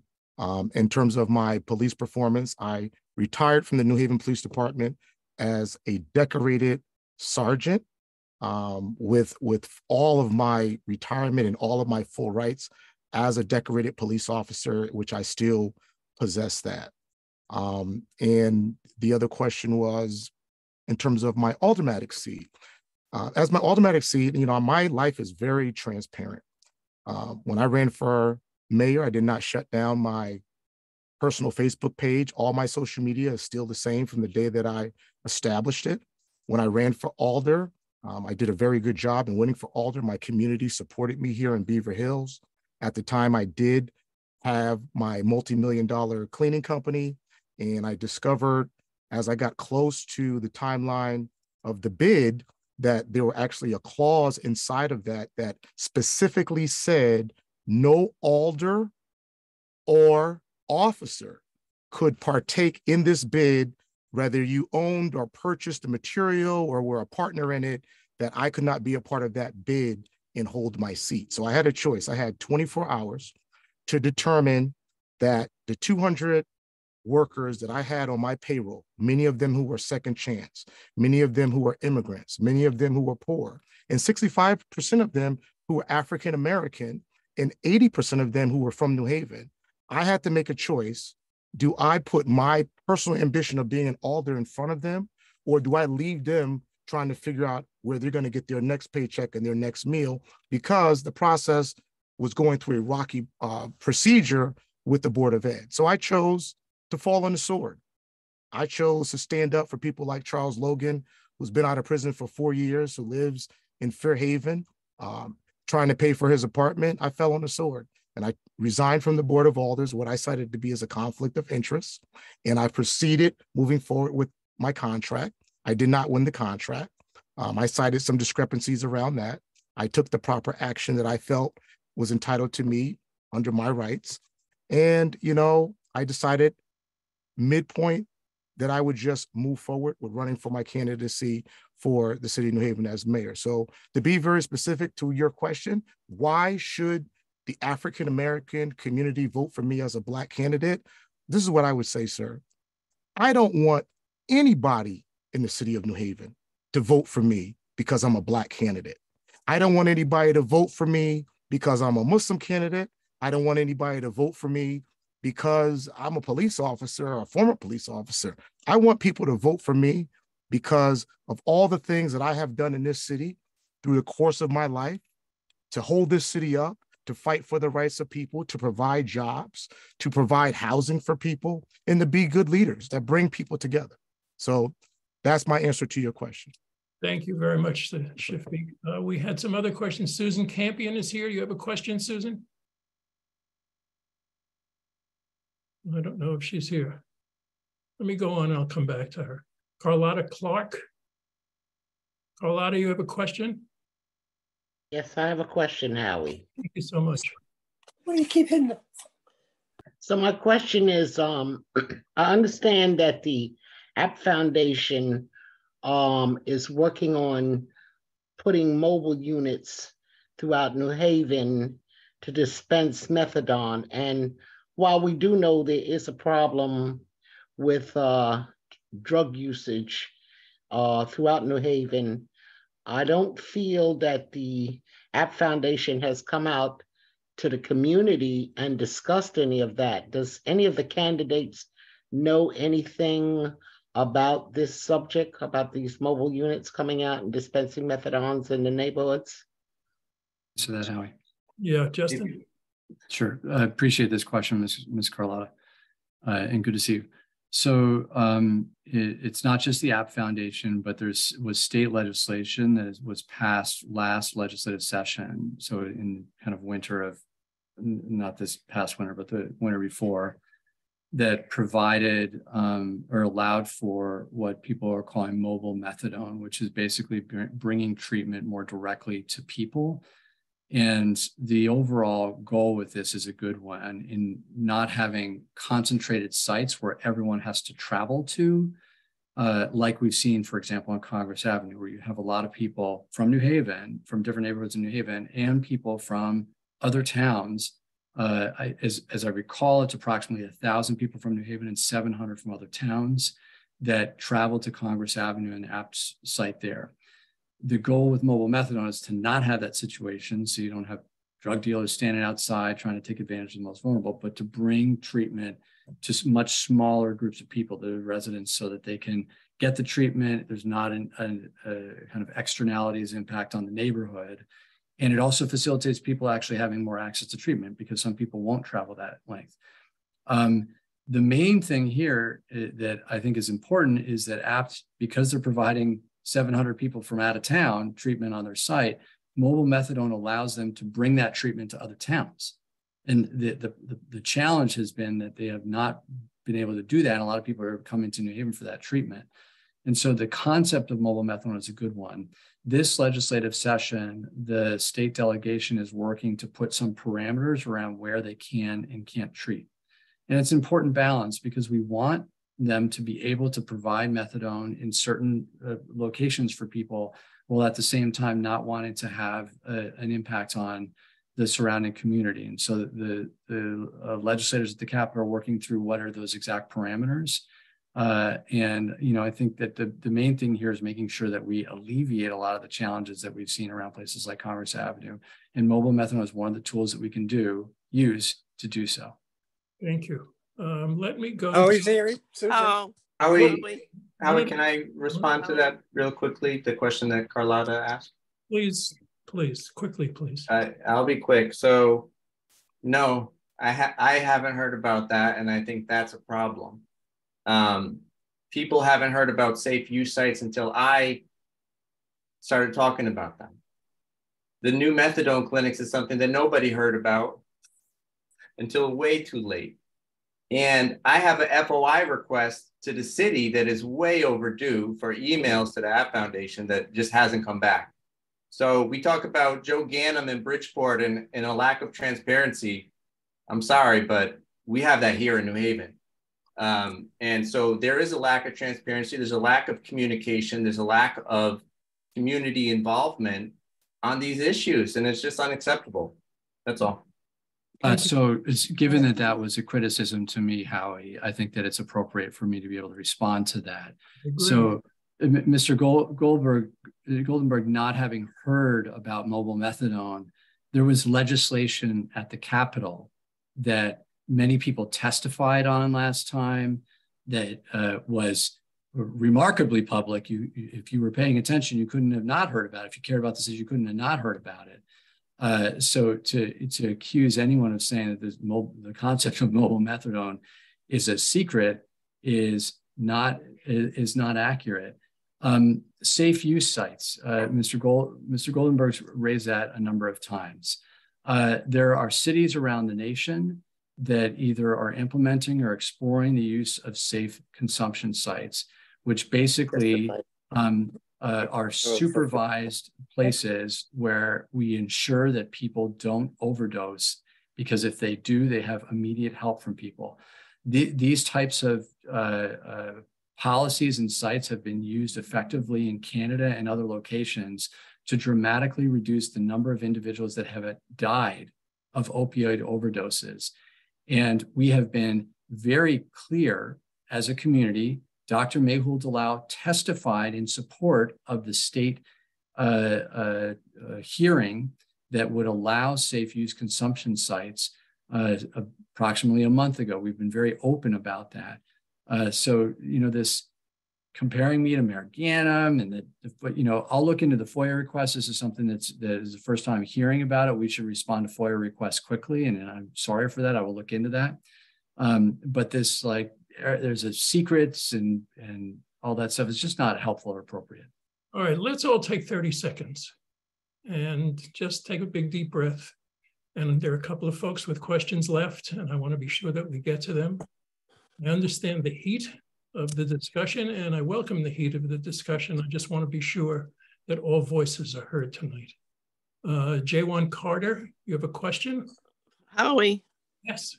Susan Campion. Susan Campion. Called on someone else, Susan, and I'll get to you in a moment. Okay, thank you, Howie. You're welcome. Is J1 Carter here? Well, good evening. Thanks, Chair Howie.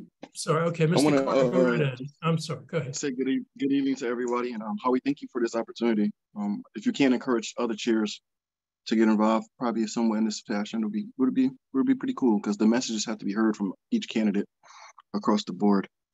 My question is this for tonight. Ask the question, and before I forget, I really want to thank all the candidates just for being here, for speaking their minds, and to allow the community to ask them the questions they did. And we'll thank them again at the end of this, but please go ahead. I'm sorry to interrupt you. No, it's fine. My concern or question is this. The city is growing, and we have a lot of challenges that we face. How can the city respond, or how can the candidates present plans to protect our assets where we're not being as vulnerable with lawsuits, especially where it could be negligence, not properly following protocol and conduct? For instance, we are pending a current lawsuit with public safety officials over an arrest that went wrong. That's going to be a huge settlement potentially. And then there's other things in the city that we're vulnerable at. How can we protect ourselves? How can management protect us where our tax dollars are not going to be, or insurance money is not going to be at stake? Because we have so much things that we need to accomplish and very little resources. A household can't run like that, but how can our city continue to run like that if we're trying to thrive? It's for all the candidates possible. I appreciate the question. I don't even know if I were a candidate how I could address that. Cities get sued. Judgments are entered or settlements are achieved, and they do the best they can. When city employees create dangerous situations, the city has to account for them, and hopefully the best practices are instituted, and the city learns from its mistakes as well as its achievements how to handle the next case. That's the way I would answer it as somebody who's really invested now in the future of the city. You know, we care. We all care.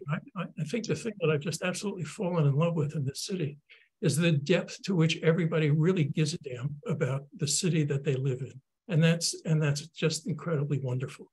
We learn, and I used to be a lawyer, so I can answer your question in a way.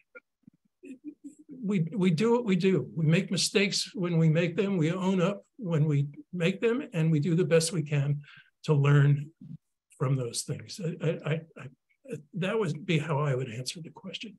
Any of the other candidates have anything that they want to say on that issue? Okay, Glenn Sheneman.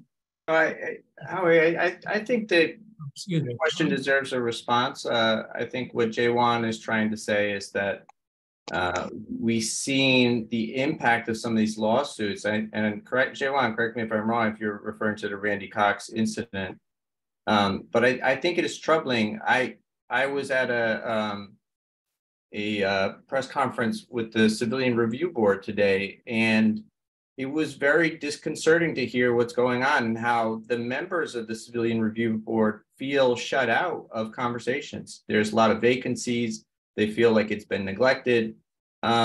So I think more accountability and community partnerships are needed to prevent these things from happening. And I think that's part of addressing, Jaywan, I think what you raised. Yeah, if it for clarity, that is an example of vulnerabilities, right? Where it's a pending investigation, a pending case. You can see it, it's headline. It's on CNN, right? Neglect was the van failed inspection because there was no, what you would call, there was no seatbelts in the back of the transport vehicle.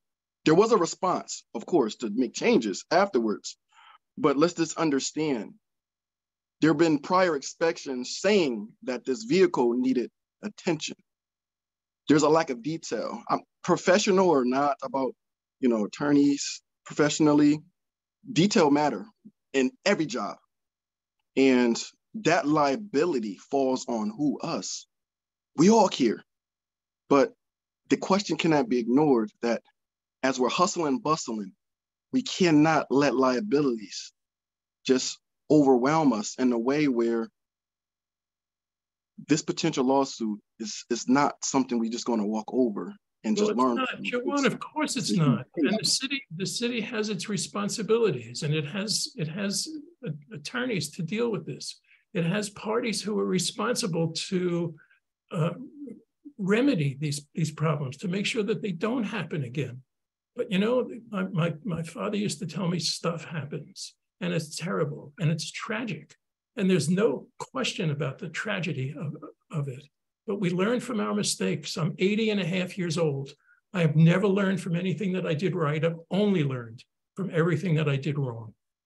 That's how the city learns. That's how we evolve.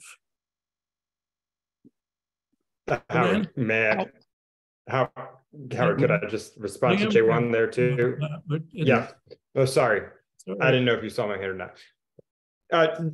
Jaywan, thanks for the question. I saw you out today with the press conference asking for more help for the CPRB. The CRB here. I think your question on how we defend against, prevent these things from occurring just in general is like really good training of staff and really good management of staff and preparing them for the situations that they're going to see. I think we want all our leaders in every department of the city to really help their own employees and their team members to think through the situations that they're going to face and prepare for them appropriately. So what you're talking about is, you use the example of Randy Cox. We have the police department go out to potentially arrest the man with a truck that has no seatbelts in the back, where somebody is just very liable to get rocked around as it's driving. That should not happen. And good training and good preparedness could prevent that. The other thing we need in general is just good oversight as well. And so your role on the CRB is super important. The CRB was a great innovation that we had here in New Haven, and we've let it wither on the vine. I know you've been frustrated. I know many other commissioners have been frustrated. I've spoken to them personally. It's set up in a model that's not set up for success. And what we need to do is think about our government systems and how we set them up for success. Right now, we expect commissioners from the CRB to go down to the police department and like do the investigations themselves, to go over the documentation themselves. Just sitting on the board itself is enough of a commitment for a volunteer. It's so difficult as it is. And then expecting to do this extra work, they're not like equipped to do that. That is not your specialty. What you can do is analyze and render judgment as a civilian overseeing the police, but you can't engage in this sort of investigation yourself. And that's partially why we see the system falling apart. So I think we really need to think through, when you want to prevent things or oversee them when they occur wrong, think through the systems that are being used to do this and make them more efficient, make them better, and make them effective. And when they're not effective, we need to make changes. And I think the CRB is one of the prime examples of where we need to make significant changes. Howie, if I could respond as well. So there was one inaccurate statement about there being an inspection of the vehicle prior to this incident. That's not true. The vehicle was not required to have seatbelts, even though it should have been our policy to have seatbelts in the vehicles, in my view. What happened to Randy Cox was tragic, and it should never happen again. And I think the spirit of a lot of the things that were said is very accurate and true, that we want to make sure that we reduce liability, but more importantly, we keep people safe that are in police custody. I think that's the core of this issue right here. And we have done a significant amount of changes in policy, but also training that is nationally recognized in de-escalation and in duty to intervene. All of our entire police force has received this training so that we can reduce the likelihood of this never happening again. The other part of this is on the accountability side. One of the ways that we can ensure that this never happens again is to hire the right people, and if someone makes a wrong decision, to ensure that they are accountable. And we've worked very, very hard to do that. The chief has been clear about accountability for these officers that have been involved. We had a press conference about that several weeks ago where the chief shared that information. We immediately passed the investigation onto the state, and the officers have been brought up on criminal charges as well. CRB, Mr. Brennan mentioned something about the CRB withering on the vine, I think were the words that were chosen. So in addition to our internal affairs process and the police commission process, the city has created a civilian review board that I supported. It was created prior to my administration, agreed that because of the appointment process that goes through the community management teams, it has been challenging to appoint some people to the commission. There's been a number of people that have resigned on it as well. We want to make sure that it is successful. We want to make sure that it is successful. And I think that there should potentially be some changes in the ordinance to make sure that we facilitate people more quickly being appointed to the body. We are also working on identifying a room. The police department has been working on this for some time, where people from the CRB can review cases outside of the police station and within City Hall. So there's a lot of work that needs to be done here. We're working on those issues, but most importantly, we need to make sure that what happened to Randy Cox never happens again.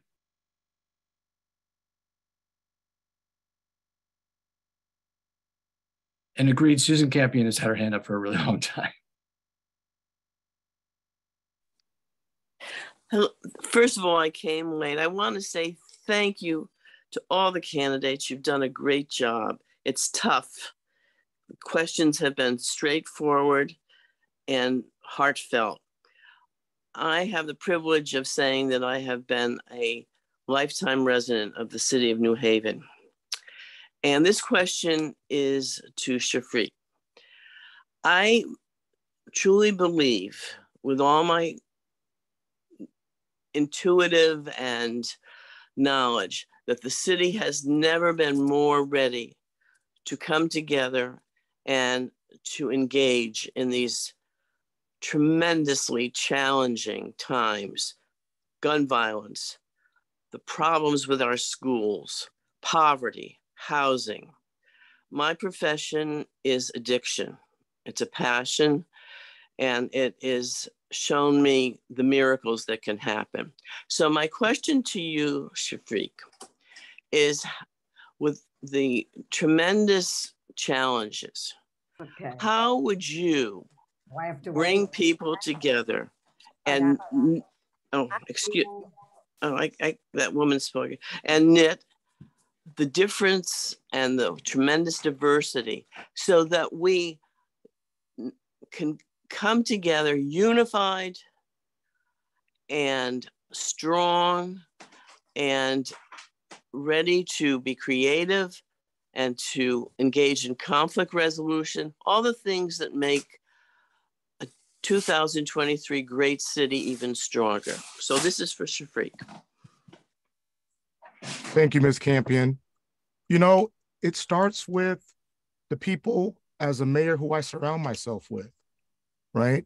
As a mayor, I surround myself with people from the community, that's from the communities, the various communities, that become an ambassador onto those communities and are able to deliver resources, right? I often travel and I hear people say, you know, we want to be heard. It's one thing, they said, there's two ways to listen to a person. You can listen for the intent of responding, or you can listen to actually hear what they are saying to you. When I decided to run for mayor and I started looking at all the neighborhoods, what I heard in East Shore was environmental impact from the airport. I didn't jump up and say, we need to shut the airport down. Environmental impact study.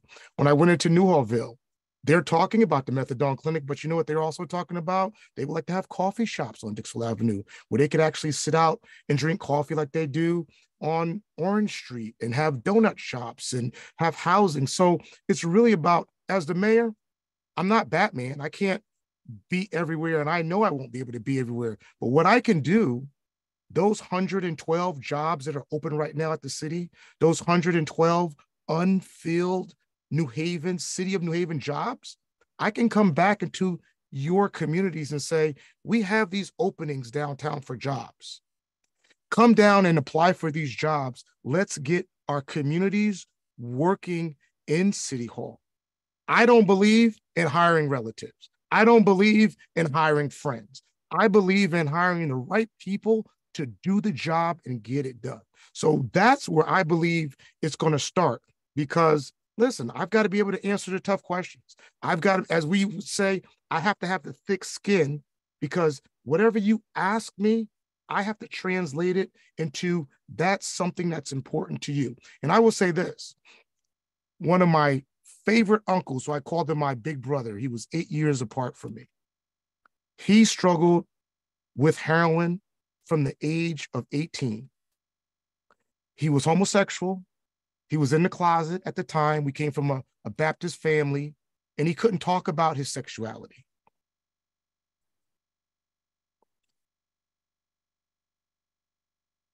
He's no longer with me, but I understand the battle of addiction. And it's not always about mental health. Sometimes it's about what's going on around you and the lifestyle that you feel that that's your life and that's the life you have to live, and others don't see you. I want to be the mayor that sees people. I want to hear you, I want to see you, and I want to embrace these communities to move us forward. Together, we can do that. Thank you.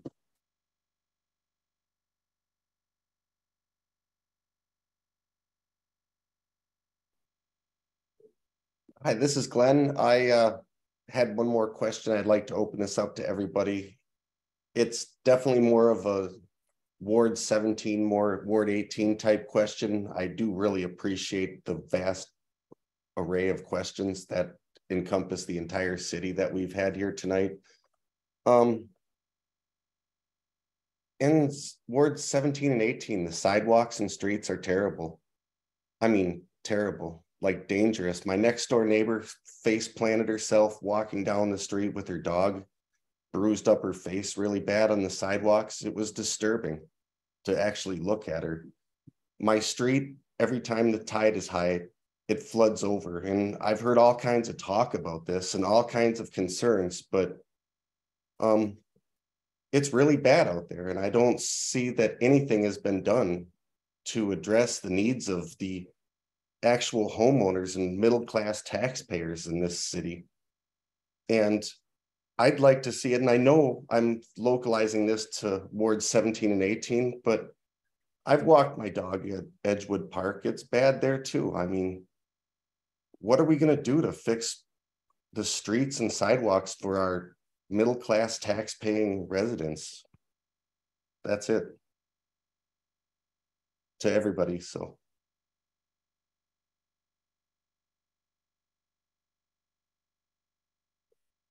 Howie, you're on mute. So who would like to speak first? I mean, this is out to the candidates. I mean, I can start. Okay. Would you like me to start? So you're talking about Concord? I'm talking about Concord right now. Yeah. Right. So the engineer has been out there multiple times and they're fixing the pipe this week. And I understand this problem's been going on for a long time, but the engineer is fixing the pipe this week. There's, as many people here know, a lot of infrastructure improvements that are going on the East Shore. There's renovations to Lighthouse Point. A new playground in Lighthouse Point will be replaced. It is 6 months out approximately. It's going to be a very nice new playground. They have built the new maintenance building at the entrance to Lighthouse Point Park and are about to start renovations on the bathhouse. Nathan Hale School had the first in the state speed table on a state road. The tragic incident with Zane Thomas, a 15-year-old child that was killed because of dangerous driving along Townsend Avenue. We've had conversations with the state about putting in more speed tables along the cove there on Townsend Avenue. In addition, in pipeline, there are multiple speed humps that are, and you probably the signs may already be up for multiple sites around the airport as well. The East Shore Park, thanks to the support of Martin Looney and Al Paolillo, has about $500,000 going towards renovations in the baseball field. Salperto, the building that used to be adjacent to what's kind of like an ice rink, we are doing renovations there to activate that site as well. And so there's a lot of infrastructure improvements around traffic calming and other things around the neighborhood that we're working on. And you know what, this is one of the most common requests we get all around the city around traffic calming and sidewalk fixing and paving. We work very hard to ensure that there's equitable support around the city, and we'll continue to do so.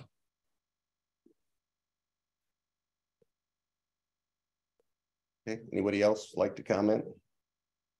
I just have one question. I'm happy to comment on that. I just had seen Shafiq's hand up, so I was trying to let him go. Oh, go ahead.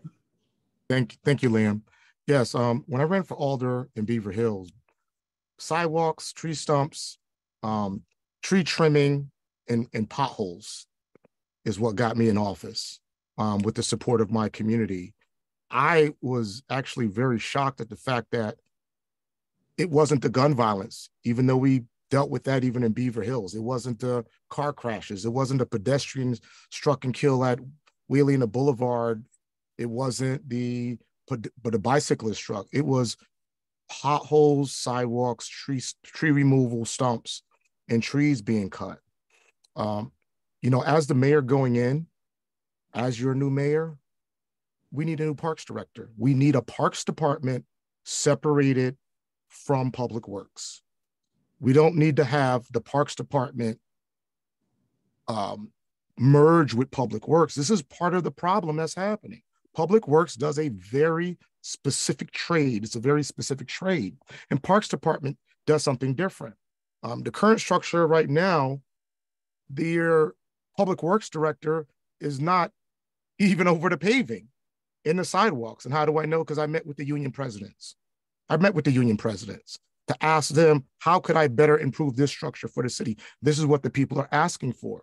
My colleagues, former colleagues on the board of alders, they're hamstringed and tied, trying to get sidewalks for their neighborhood. There's a system in the city where sidewalks are graded according to colors. If your sidewalk is really, really bad, it gets a color. It's rated by the engineering department. If it can be shaved, some of you may have seen the machine comes out and they shave the sidewalk down. But if you're elderly, it's like a ski jump, right? And so that's not safe.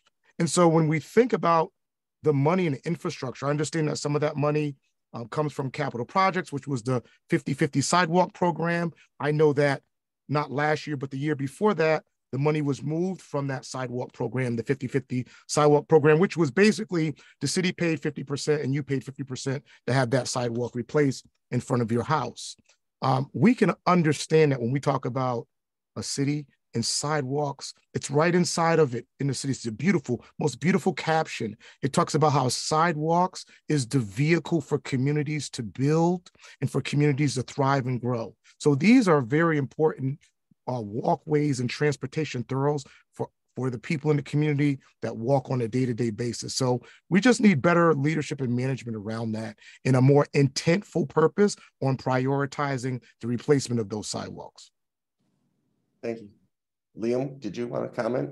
Yeah, sure thing, Glenn. Thanks for the question. I don't think it's too localized. First, it's always fair to ask this of your government, I mean, this is your town and you get the right to ask that. And like, these are fair questions. But second, this is the type of question that folks are asking all over. I think, one of the things I was shocked at, I've been out in New Hallville a lot the last few days. And like the traffic calming thing is just so big with the residents and it's just coming up so often. It's something that really affects people's quality of life. And you want to have a good quality of life in your city. And I think everyone in the city deserves a good quality of life. So I think addressing the issue comes down to kind of like two things when you think about it. Part of it is like good management and having good management. And part of it is vision and government innovation and how to achieve that. So when I'm talking about management, what I'm talking about is, for example, like the milling of roads. This is an issue that's come up a bunch around the city. So people want to know when the roads are going to be milled, and they want DPW to tell them when the roads are going to be milled. Some folks, like there were folks in Upper Westville who wanted to know when the roads were going to be milled because they wanted to put in curbs, but they couldn't tell. And in fact, actually, our own Department of Engineering couldn't get a schedule on when DPW was going to mill their roads, and they weren't even talking to each other. So that's a problem. Secondly, like another example, like the Safe Streets Coalition folks, they want to know when the roads are going to be milled. They want to get a scheduled out that because they want to canvass the neighborhood. They want to ask them, what do you want? Would you like, a bike lane? Would you like more trees? Would you like a crosswalk here? They want to know what those needs are, and then they want to advocate for them. So when the road is milled, those interventions, those new changes can become. But no one can get this schedule out of the city.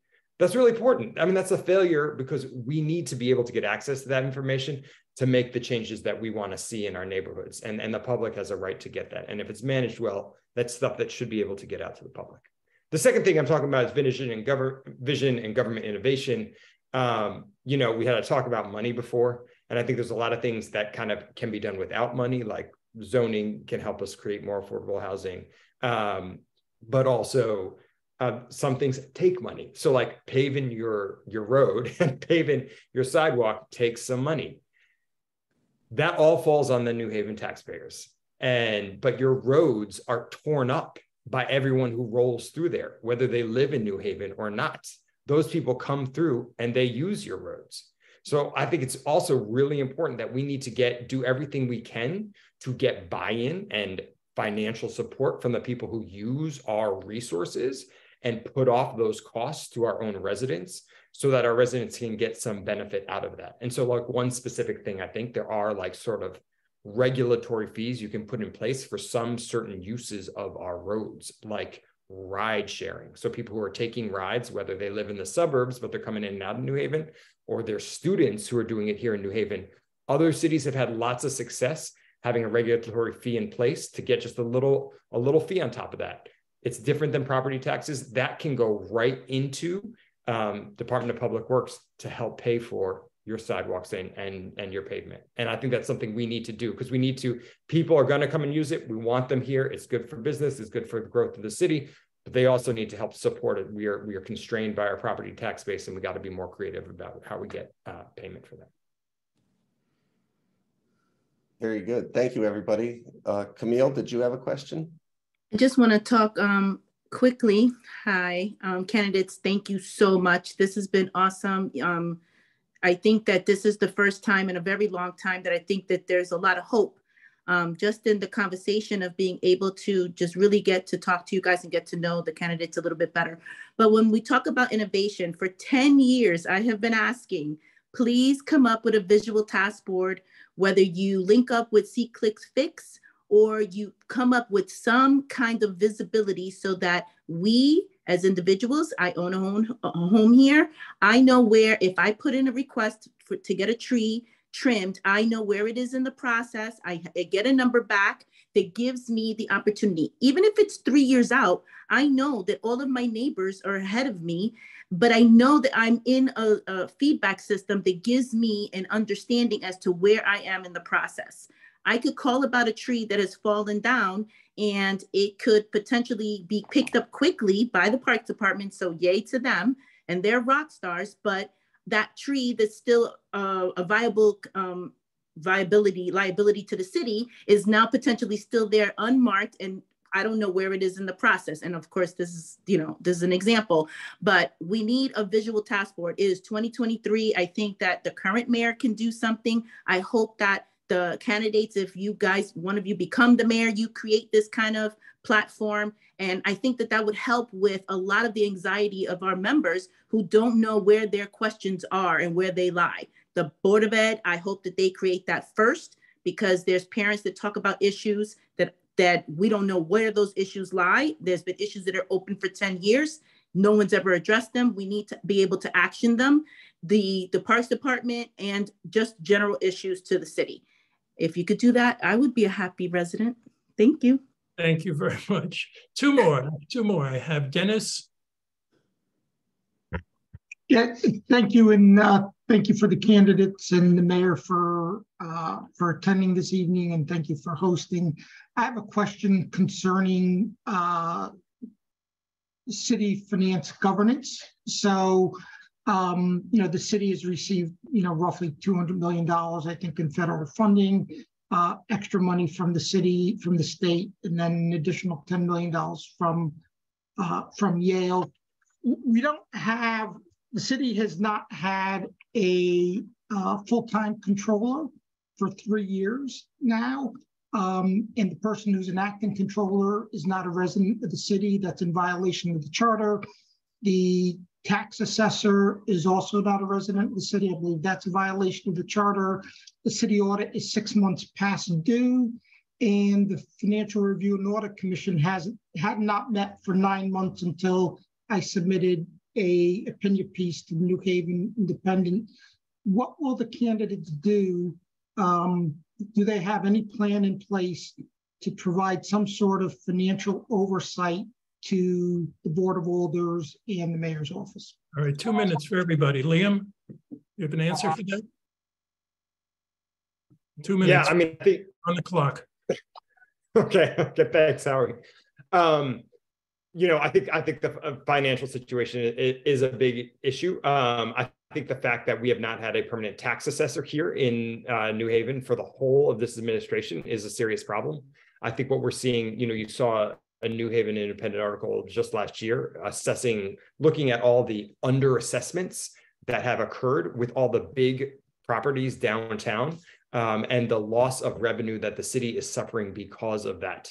This is huge. I mean, estimates that we've been seeing with my team is like we're upwards towards $20 million a year being lost to the city of New Haven with underassessed properties. That is money that can go to your schools, that can go to your pavement, that can go to your sidewalks, that can be used to reduce your taxes. And we need actually like real focus from the assessor's office and a permanent person in place there who has the ability and the willingness to do this. And I think, okay, thank you. Shafiq, 2 minutes. Yes, thank you. Government, the way it's laid out, it's laid out a certain way to work a certain way. We are down 112 jobs in the city of New Haven. Of those 112 jobs, one is the comp controller. We do have a charter, and that charter needs to be followed, because as a city leader, we have to follow the charter if we expect other people that in other divisions and departments to follow the policies and procedures as well. And so as the mayor, I absolutely positively would would fill that comptroller's position. I would offer those two individuals now who are in those temporary positions, because they're temporary positions, the opportunity to move into the city and comply by the charter. And if not, we would have to go and search for those positions, to have those positions filled by people that would be willing to comply with the conditions of the charter. In addition, there is a charter suggestion out there right now to take top level city jobs in this charter revision and let those jobs go to people and allow them to live outside the city. I can tell you that as a New Haven mayor, I'm absolutely against taking jobs outside of this city. That's also part of growing our tax base. And so these are the ways that we run an efficient city. In fact, it's up. That's the buzzer. It's the buzzer. Bam. Wendy Hamilton, you still here?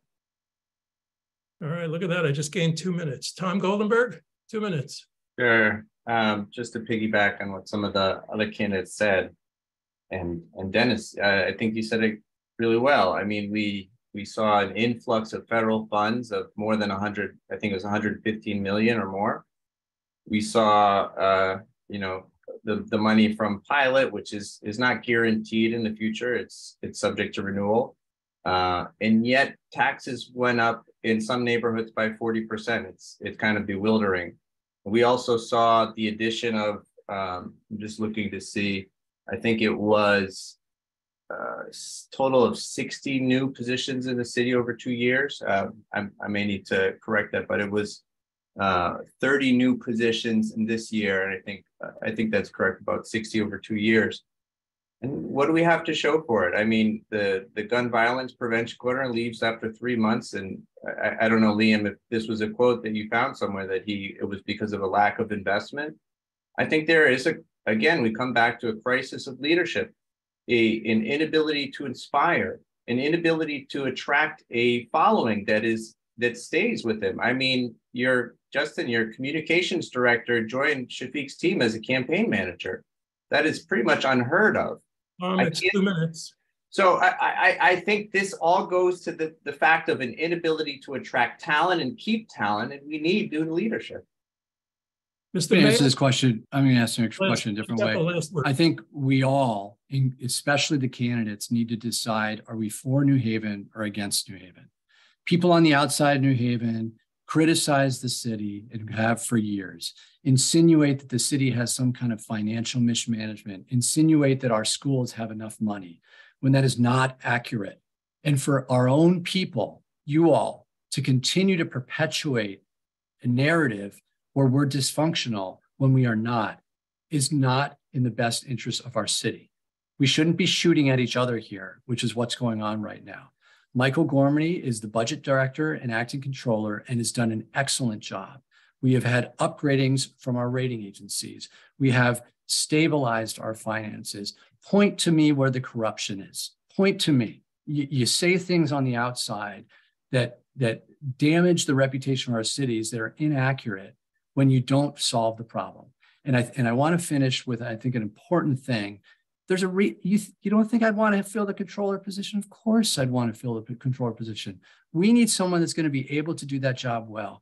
I think, and I've been public about this, I think we need to eliminate the residency requirement. We've increased the amount of pay for that position so we can attract better people. We need to be practical about these problems, address them practically, not just criticize each other and criticize the city of New Haven. We're a very functional city with a lot of people that are working really hard to improve the lives of so many residents.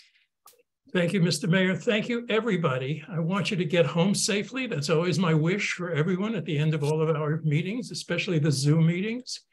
This was really wonderful. Let's just let Gary be the last question. Did you see that? Gary Googs, you have a question? I do, actually. And just like to echo others on like requests and stuff for like sidewalks and stuff. Now, I know Concord Street was brought up with the water issue. What about our issue on Townsend Ave, that it's just the street has been caving in for 3 months, and that's just been an ongoing issue, and the city's fix to it is just let's keep putting cold patch into that hole.